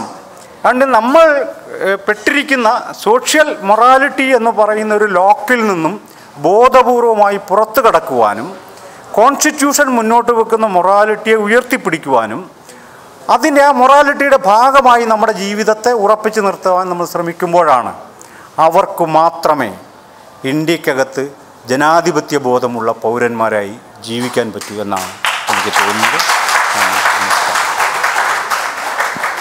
സാർ, ഒരു ചോദ്യം കൂടി, അവസാനത്തെ ചോദ്യമാണ്. സാറ് സോഷ്യൽ മൊറാലിറ്റിയുടെ കാര്യമെല്ലാം പറഞ്ഞായിരുന്നു സാർ. അപ്പോൾ ഈ പുരോഗമനം എന്ന് പറയുന്ന ഒരു ഇടതുപക്ഷ സംഘടനകൾ പോലും ഇപ്പോൾ ശ്രീകൃഷ്ണ ജയന്തി, രാമായണ മാസാചരണം തുടങ്ങിയ ഹൈന്ദവ ബ്രാഹ്മണ്യ രീതികൾ ഈ പ്രത്യേകിച്ച് ഈ ഫാസിസ്റ്റ് അല്ലെങ്കിൽ ഈ ഒരു RSS ഭരിക്കുന്ന ഒരു കാലഘട്ടത്തിൽ പിന്തുടരുന്ന ഒരു രീതി എങ്ങനെയാണ് നമ്മുടെ ഒരു സോഷ്യൽ മൊറാലിറ്റിക്ക് അല്ലെങ്കിൽ നമ്മുടെ ഒരു കോൺസ്റ്റിറ്റ്യൂഷണൽ മൊറാലിറ്റിക്ക് വിഘാതമാകുന്നത്? അതായത് ഈ പുരോഗമനം എന്ന് പറയുന്ന ഇടതുപക്ഷ രാഷ്ട്രീയ സംഘടനകൾ പോലും ശ്രീകൃഷ്ണ ജയന്തി അല്ലെങ്കിൽ രാമായണ മാസാചരണം തുടങ്ങിയ ഒരു രീതികൾ പൊതുജന മധ്യത്തിൽ നിന്ന് തുടർന്നു കൊണ്ട് പോകുന്നത് ഒരു കോൺസ്റ്റിറ്റ്യൂഷണൽ മൊറാലിറ്റിയിലേക്ക് ഉള്ള നമ്മുടെ ഒരു പൊതുസമൂഹത്തിൻ്റെ മുന്നേറ്റത്തെ എങ്ങനെയാണ് അത് ബാധിക്കുന്നത്? അതെന്തുകൊണ്ടായിരിക്കാം അവർ ആ രീതി പിന്തുടരുന്നത്? വളരെ പ്രധാനപ്പെട്ട ഒരു കാര്യമാണ്. നമ്മൾ വളരെ ഗൗരവമായി ഇപ്പം ചർച്ച ചെയ്യേണ്ട പ്രധാനപ്പെട്ട ഒരു ക്വസ്റ്റ്യനാണ് ഉന്നയിക്കപ്പെട്ടത്. സംക്ഷിപ്തമായി ഒരു കാര്യം പറയാം. ഇന്ത്യയുടെ വലിയൊരു പ്രത്യേകത ഈ സോഷ്യൽ മൊറാലിറ്റിയുടെ ട്രാപ്പാണ് അത് കേട്ടോ. സോഷ്യൽ മൊറാലിറ്റിയുടെ ട്രാപ്പ് വളരെ വിപുലമായ സംഭവം. ഇന്ത്യയിലെ രാഷ്ട്രീയ ധാരകൾ രൂപം കൊള്ളുന്ന സമയത്ത്, ദേശീയ പ്രസ്ഥാനവും ഇടതുപക്ഷവും ഒക്കെ രൂപം കൊള്ളുന്നൊരു സമയത്ത് രാഷ്ട്രീയമായ ചില സങ്കല്പനങ്ങളും ഭാവനകളും അവർ മുന്നോട്ട് വെച്ചെങ്കിലും സാംസ്കാരികമായി അതിനൊരു മണ്ഡലം ഹിന്ദുത്വം തന്നെയായിരുന്നു. ഹിന്ദു ജീവിതക്രമങ്ങളായിരുന്നു. അന്ന് ഇന്ന് നമ്മൾ കാണുന്ന പോലെ അത്ര എക്സ്പ്ലിസിറ്റ് ആയിരുന്നില്ല. പക്ഷേ ആ ഹിന്ദു ജീവിതക്രമത്തിൻ്റെയും ഹിന്ദു മൊറാലിറ്റിയെയും അത് സൃഷ്ടിക്കുന്ന സോഷ്യൽ മൊറാലിറ്റിയെയും ബ്രേക്ക് ചെയ്യേണ്ടതുണ്ട് എന്ന കർശനമായൊരു സാംസ്കാരിക വിമർശബോധം ഇന്ത്യയിലെ ഇടതുപക്ഷമടക്കം വലതുപക്ഷമടക്കം ഒരു പക്ഷത്തിനും ഉണ്ടായിരുന്നില്ല എന്നതാണ് അതിൻ്റെ മർമ്മപ്രധാനമായൊരു കാര്യം. അതുകൊണ്ട് ഇവരെപ്പോഴും ചെയ്യുന്ന എന്നാന്ന് ചോദിച്ചു കഴിഞ്ഞാൽ, ഈ ഇന്ത്യയുടെ ആർഷഭാരത സംസ്കാരം എന്ന് പറയുന്ന ഒരു പക്ഷേ ഓറിയൻ്റലിസ്റ്റ് നിർമ്മിതിയെ, ഓറിയൻ്റലിസ്റ്റ് പണ്ഡിതരാണ് ഇന്ത്യ എന്നത് വേദങ്ങളുടെ നാടാണെന്ന് ഇന്ത്യയെ പഠിപ്പിച്ചത്. ഇന്ത്യക്കാരൊന്നുമല്ല. മാക്സ് മുള്ളർ അടക്കമുള്ള ഓറിയൻ്റലിസ്റ്റ് പണ്ഡിതർ കൊളോണിയൽ അഡ്മിനിസ്ട്രേഷന് വേണ്ടിയുള്ള വിവരങ്ങൾ തേടി നടന്നപ്പോൾ ആ വിവരങ്ങളിൽ നിന്ന് കിട്ടിയ, അന്ന് വിവരങ്ങൾ തേടി നടക്കുക എന്ന് പറഞ്ഞാൽ വഴി പോലും കയറാത്ത പട്ടികക്കാരുടെ അടുത്തൊന്നും വന്ന് വിവരം തേടാൻ പറ്റത്തില്ല. നാട്ടിൽ കൊള്ളാവുന്ന കുടുംബത്തിൽ ചെന്നാണ് വിവരം തരുന്നത്. അതൊക്കെ മിക്കവാറും ബ്രാഹ്മണരായിരുന്നു.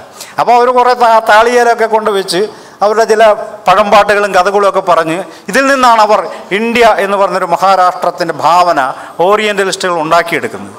അവിടെ ഇന്ത്യ എന്നത് വേദങ്ങളുടെ നാടായി വരികയാണ്. ഇന്ത്യ വേദങ്ങളുടെ നാടാകുമ്പോൾ ഒരു പ്രശ്നം എന്താണെന്ന് ചോദിച്ചാൽ, വേദങ്ങളല്ലാതുള്ള മുഴുവൻ തത്വചിന്താ പദ്ധതികളും ബുദ്ധിസം അടക്കമുള്ള, ജൈനിസം അടക്കമുള്ള, ചാർവാക ദർശനം അടക്കമുള്ള, ലോകായതമടക്കമുള്ള ഇന്ത്യയിലെ നിരവധിയായ തത്വശാസ്ത്ര പദ്ധതികളും ജീവിതക്രമങ്ങളും പ്രാദേശികമായ നിരവധിയായ വിശ്വാസക്രമങ്ങളും എല്ലാം ഒറ്റയടിക്ക് ഇന്ത്യൻ ഭാവനയിൽ നിന്ന് പുറത്തു പോവുകയും ഇന്ത്യ എന്നത് വേദങ്ങളുടെയും ഇതിഹാസങ്ങളുടെയും ഉപനിഷത്തുകളുടെയും അദ്വൈതത്തിൻ്റെയും സാക്ഷാൽ ബ്രാഹ്മണ്യത്തിൻ്റെയും നാട് മാത്രമാണെന്നുള്ള ഭാവന സൃഷ്ടിക്കപ്പെടുകയാണ്. ഈ ഭാവനയെ അടിസ്ഥാനപരമായി ക്വസ്റ്റ്യൻ ചെയ്യാൻ ഇന്ത്യയിലെ ഇടതുപക്ഷത്തിനും കഴിഞ്ഞിട്ടില്ല എന്നതാണ് അതിൻ്റെ ഒരു പ്രശ്നം. ഇതിനെ ക്വസ്റ്റ്യൻ ചെയ്തുകൊണ്ട്, ഇതിനെ ബ്രേക്ക് ചെയ്തുകൊണ്ട് പുതിയൊരു മൊറാലിറ്റിയിലേക്ക്, ഒരു സാമൂഹിക നന്മയിലേക്ക് സമൂഹത്തെ നയിക്കേണ്ടതിന് പകരം ഇവരുടെ ഇൻ്റലക്ച്വൽസ് എല്ലാ കാലത്തും ചെയ്തത് ഇതിനകത്ത് വിപ്ലവം ഉണ്ടോ എന്ന് അന്വേഷിക്കുമായിരുന്നു. വേദത്തിനകത്ത് വിപ്ലവം ഉണ്ടോന്നാണ്. അപ്പം നമ്മളൊന്ന് ഓർക്കണം, EMS എഴുതിയൊരു ചരിത്ര പുസ്തകത്തിൻ്റെ പേര് ഇന്ത്യ വേദങ്ങളുടെ നാടെന്നാണ് പറഞ്ഞത്. എസ്.എ. ഡാങ്കെ, കമ്മ്യൂണിസ്റ്റ് പാർട്ടിയുടെ ആദ്യകാല നേതാവായിരുന്ന എസ്.എ. ഡാങ്കെയുടെ പുസ്തകത്തിൽ പറയുന്നത് മാർക്സിസ്റ്റ് ആണല്ലോ പറഞ്ഞത്. അപ്പോൾ എന്തായാലും പ്രാകൃത കമ്മ്യൂണിസം വേണം, അടിമത്തം വേണം, ഫ്യൂഡലിസം വേണം, മുതലാളിത്തം വേണം, സോഷ്യൽ, ഇത് 5 നിർബന്ധമാണ് മാർക്സിസത്തിനകത്ത്. നമുക്ക് ഉപ്പില്ലാത്ത കഷായില്ലെന്ന് പറഞ്ഞല്ലേ, ഈ 5 എന്തായാലും നിർബന്ധം. അപ്പോൾ ഈ പുള്ളി അന്വേഷിച്ചിട്ട് ഇപ്പോൾ ഒരു പ്രാകൃത കമ്മ്യൂണിസം കണ്ടുപിടിക്കാൻ ഒരു നിവൃത്തിയില്ല. അപ്പോൾ അതേ ഏറ്റവും അവസാനം നിഗമനത്തിൽ അങ്ങ് പ്രഖ്യാപിച്ചു, വേദകാലഘട്ടമാണ് ഇന്ത്യയിലെ പ്രാകൃത കമ്മ്യൂണിസം. ഇത് പുസ്തകമാണെന്ന് ഞാൻ വെറുതെ പറയുന്ന കാര്യമല്ലേ. ഇപ്പം നമ്മൾ വായിക്കും, ബോബൻ മോളിയൊക്കെ വായിക്കുന്ന പോലെ ഇരിക്കുമെങ്കിലും അതൊക്കെ പുസ്തകമാണ്. അപ്പോൾ ഇദ്ദേഹം പ്രാകൃത കമ്മ്യൂണിസ്റ്റ് അത് എവിടെയാണ് നമുക്കറിയാം. ബുദ്ധൻ പറയുന്നുണ്ട്, നരബലിയുടെ കാലമായിരുന്നു അത്. മനുഷ്യരെ വെട്ടിക്കൊല്ലുന്ന കാലമാണ്. മൃഗങ്ങളെയും വിട്ട് മനുഷ്യരെ തന്നെ നേരിട്ട് പിടിച്ചുകൊണ്ട് വന്ന് ബലി കൊടുക്കുന്ന കാലമാണ് ഇന്ത്യയിലെ പ്രാകൃത കമ്മ്യൂണിസ്റ്റ് എന്ന് പറഞ്ഞ മാന്യന്മാരാണ് ഇവർ. അവർ പിന്മുറക്കാരാണല്ലോ ഇവരൊക്കെ. അപ്പോൾ ഈ ഒരു ബേസിക് സാധനത്തെ അവർ ബ്രേക്ക് ചെയ്യാൻ അവർക്ക് കഴിയാതിരുന്നത് കൊണ്ട് അവരിപ്പോഴും ഇതിൻ്റെ ഷെയറാണ് ചോദിക്കുന്നത്. അവർ ചോദിക്കുന്നത്. അതുകൊണ്ടാണ് എൻ്റെ സുഹൃത്തു കൂടിയായ സുനിൽ പീളയിടം, അദ്ദേഹം മഹാഭാരതത്തിൽ വിപ്ലവം കണ്ടെത്താൻ വലിയ പരിശ്രമം. ശ്രീരാമൻ, ഏത് ശ്രീരാമനെയാണ് വേണ്ടെന്നാണ് പുള്ളി ചോദിക്കുന്നത്. ശ്രീരാമനെയേ വേണ്ടെന്നാണ് നമ്മൾ പറയേണ്ടത്.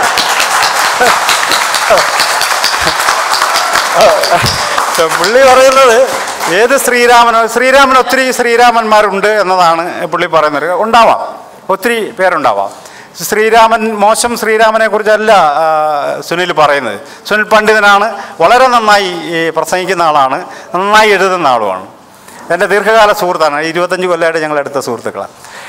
അപ്പോൾ ഈ ഏതിനം വേണമെന്നാണല്ലോ ചോദിക്കുന്നത്. ഈ ഇനയെല്ലാം നമുക്ക് എതിരാണെന്നുള്ളതാണ് നമ്മൾ അറിയേണ്ട പ്രധാനപ്പെട്ട ഒരു കാര്യം. അതല്ലാതെ അതിനകത്ത്, ഈ ബ്രാഹ്മണ്യത്തിനകത്ത് വിപ്ലവം തേടുന്ന ആ ഒരു അപ്രോച്ചാണ് ഇവരെ കൃഷ്ണൻ്റെ മേൽ അവകാശവാദം ഉന്നയിക്കാൻ അവർ പ്രേരിപ്പിക്കുന്നത്. ഞാൻ പറയുന്നൊരു കാര്യം, സുനിൽ എത്ര ശ്രമിച്ചാലും സുനിൽ ഈ പറയുമ്പോൾ, ഈ മഹാഭാരതം പറയുമ്പം മഹാഭാരതത്തിലെ കഥാപാത്രങ്ങളുടെ പേരാണ് പറയണം. പിന്നെ രാമായണത്തിൽ പറയുമ്പം രാമൻ, സീത, ലക്ഷ്മൺ ഇതാ പറയണത്. ഈ കേട്ടിരിക്കുന്നതിനെ സംബന്ധിച്ച് രാമൻ, ലക്ഷ്മൺ എന്നൊക്കെ കേൾക്കുമ്പോൾ അവൻ്റെ ഉള്ളിലേക്കൊരു ഇമേജ് വരും. അത് സുനിൽ ഉദ്ദേശിക്കുന്ന ഇമേജ് അല്ലത്. ഇതാണ് അതിൻ്റെ ഒരു പ്രോബ്ലം. അവനെ ട്രാൻസ്ലേറ്റ് ചെയ്ത് വേറെ നിലക്ക്. അതുകൊണ്ട് അദ്ദേഹത്തെ ഇപ്പോൾ അമ്പല കമ്മിറ്റിയൊക്കെ വിളിക്കുന്നുണ്ടെന്നാണ് അറിഞ്ഞത്. അദ്ദേഹം തന്നെ സ്വകാര്യമായിട്ട് വെളിപ്പെടുത്തിയൊരു കാര്യമാണ്. അല്ല, ആൾക്കാർ മഹാഭാരതം ഇത്രയും വലിയ കാര്യമാണ്, എന്നാൽ പിന്നെ ഇദ്ദേഹത്തെ തന്നെ വിളിച്ചാൽ പോരെന്നാ. ഇതാണ് അതിൻ്റെ ഒരു പ്രശ്നം. ഇതല്ല, നമ്മൾ അത് അറിയണം. അത് നമ്മൾ ഈ ഒരു കാര്യം ഇങ്ങനെ നിങ്ങൾ എൻ്റെ ശത്രുവായിരിക്കുന്നു, ഞാൻ നിങ്ങളെക്കുറിച്ച് തന്നെ പറഞ്ഞുകൊണ്ടിരിക്കുക എന്ന് പറഞ്ഞാൽ ഞാൻ തീർന്നെന്നാണ് അതിൻ്റെ അർത്ഥം. നിങ്ങളെ പിന്നെ ഉള്ളോ. മറിച്ച് ഞാൻ പറയുന്നത്, ഡോക്ടർ B.R. അംബേദ്കർ വളരെ വ്യക്തമായും പറയുന്നൊരു കാര്യമാണ്. റിഡിൽ ഓഫ് രാമൻ കൃഷ്ണ എന്ന പുസ്തകത്തിൽ പറയുന്നത് രാമനും കൃഷ്ണനും വളരെ മോശം ആൾക്കാരാണെന്നാണ്.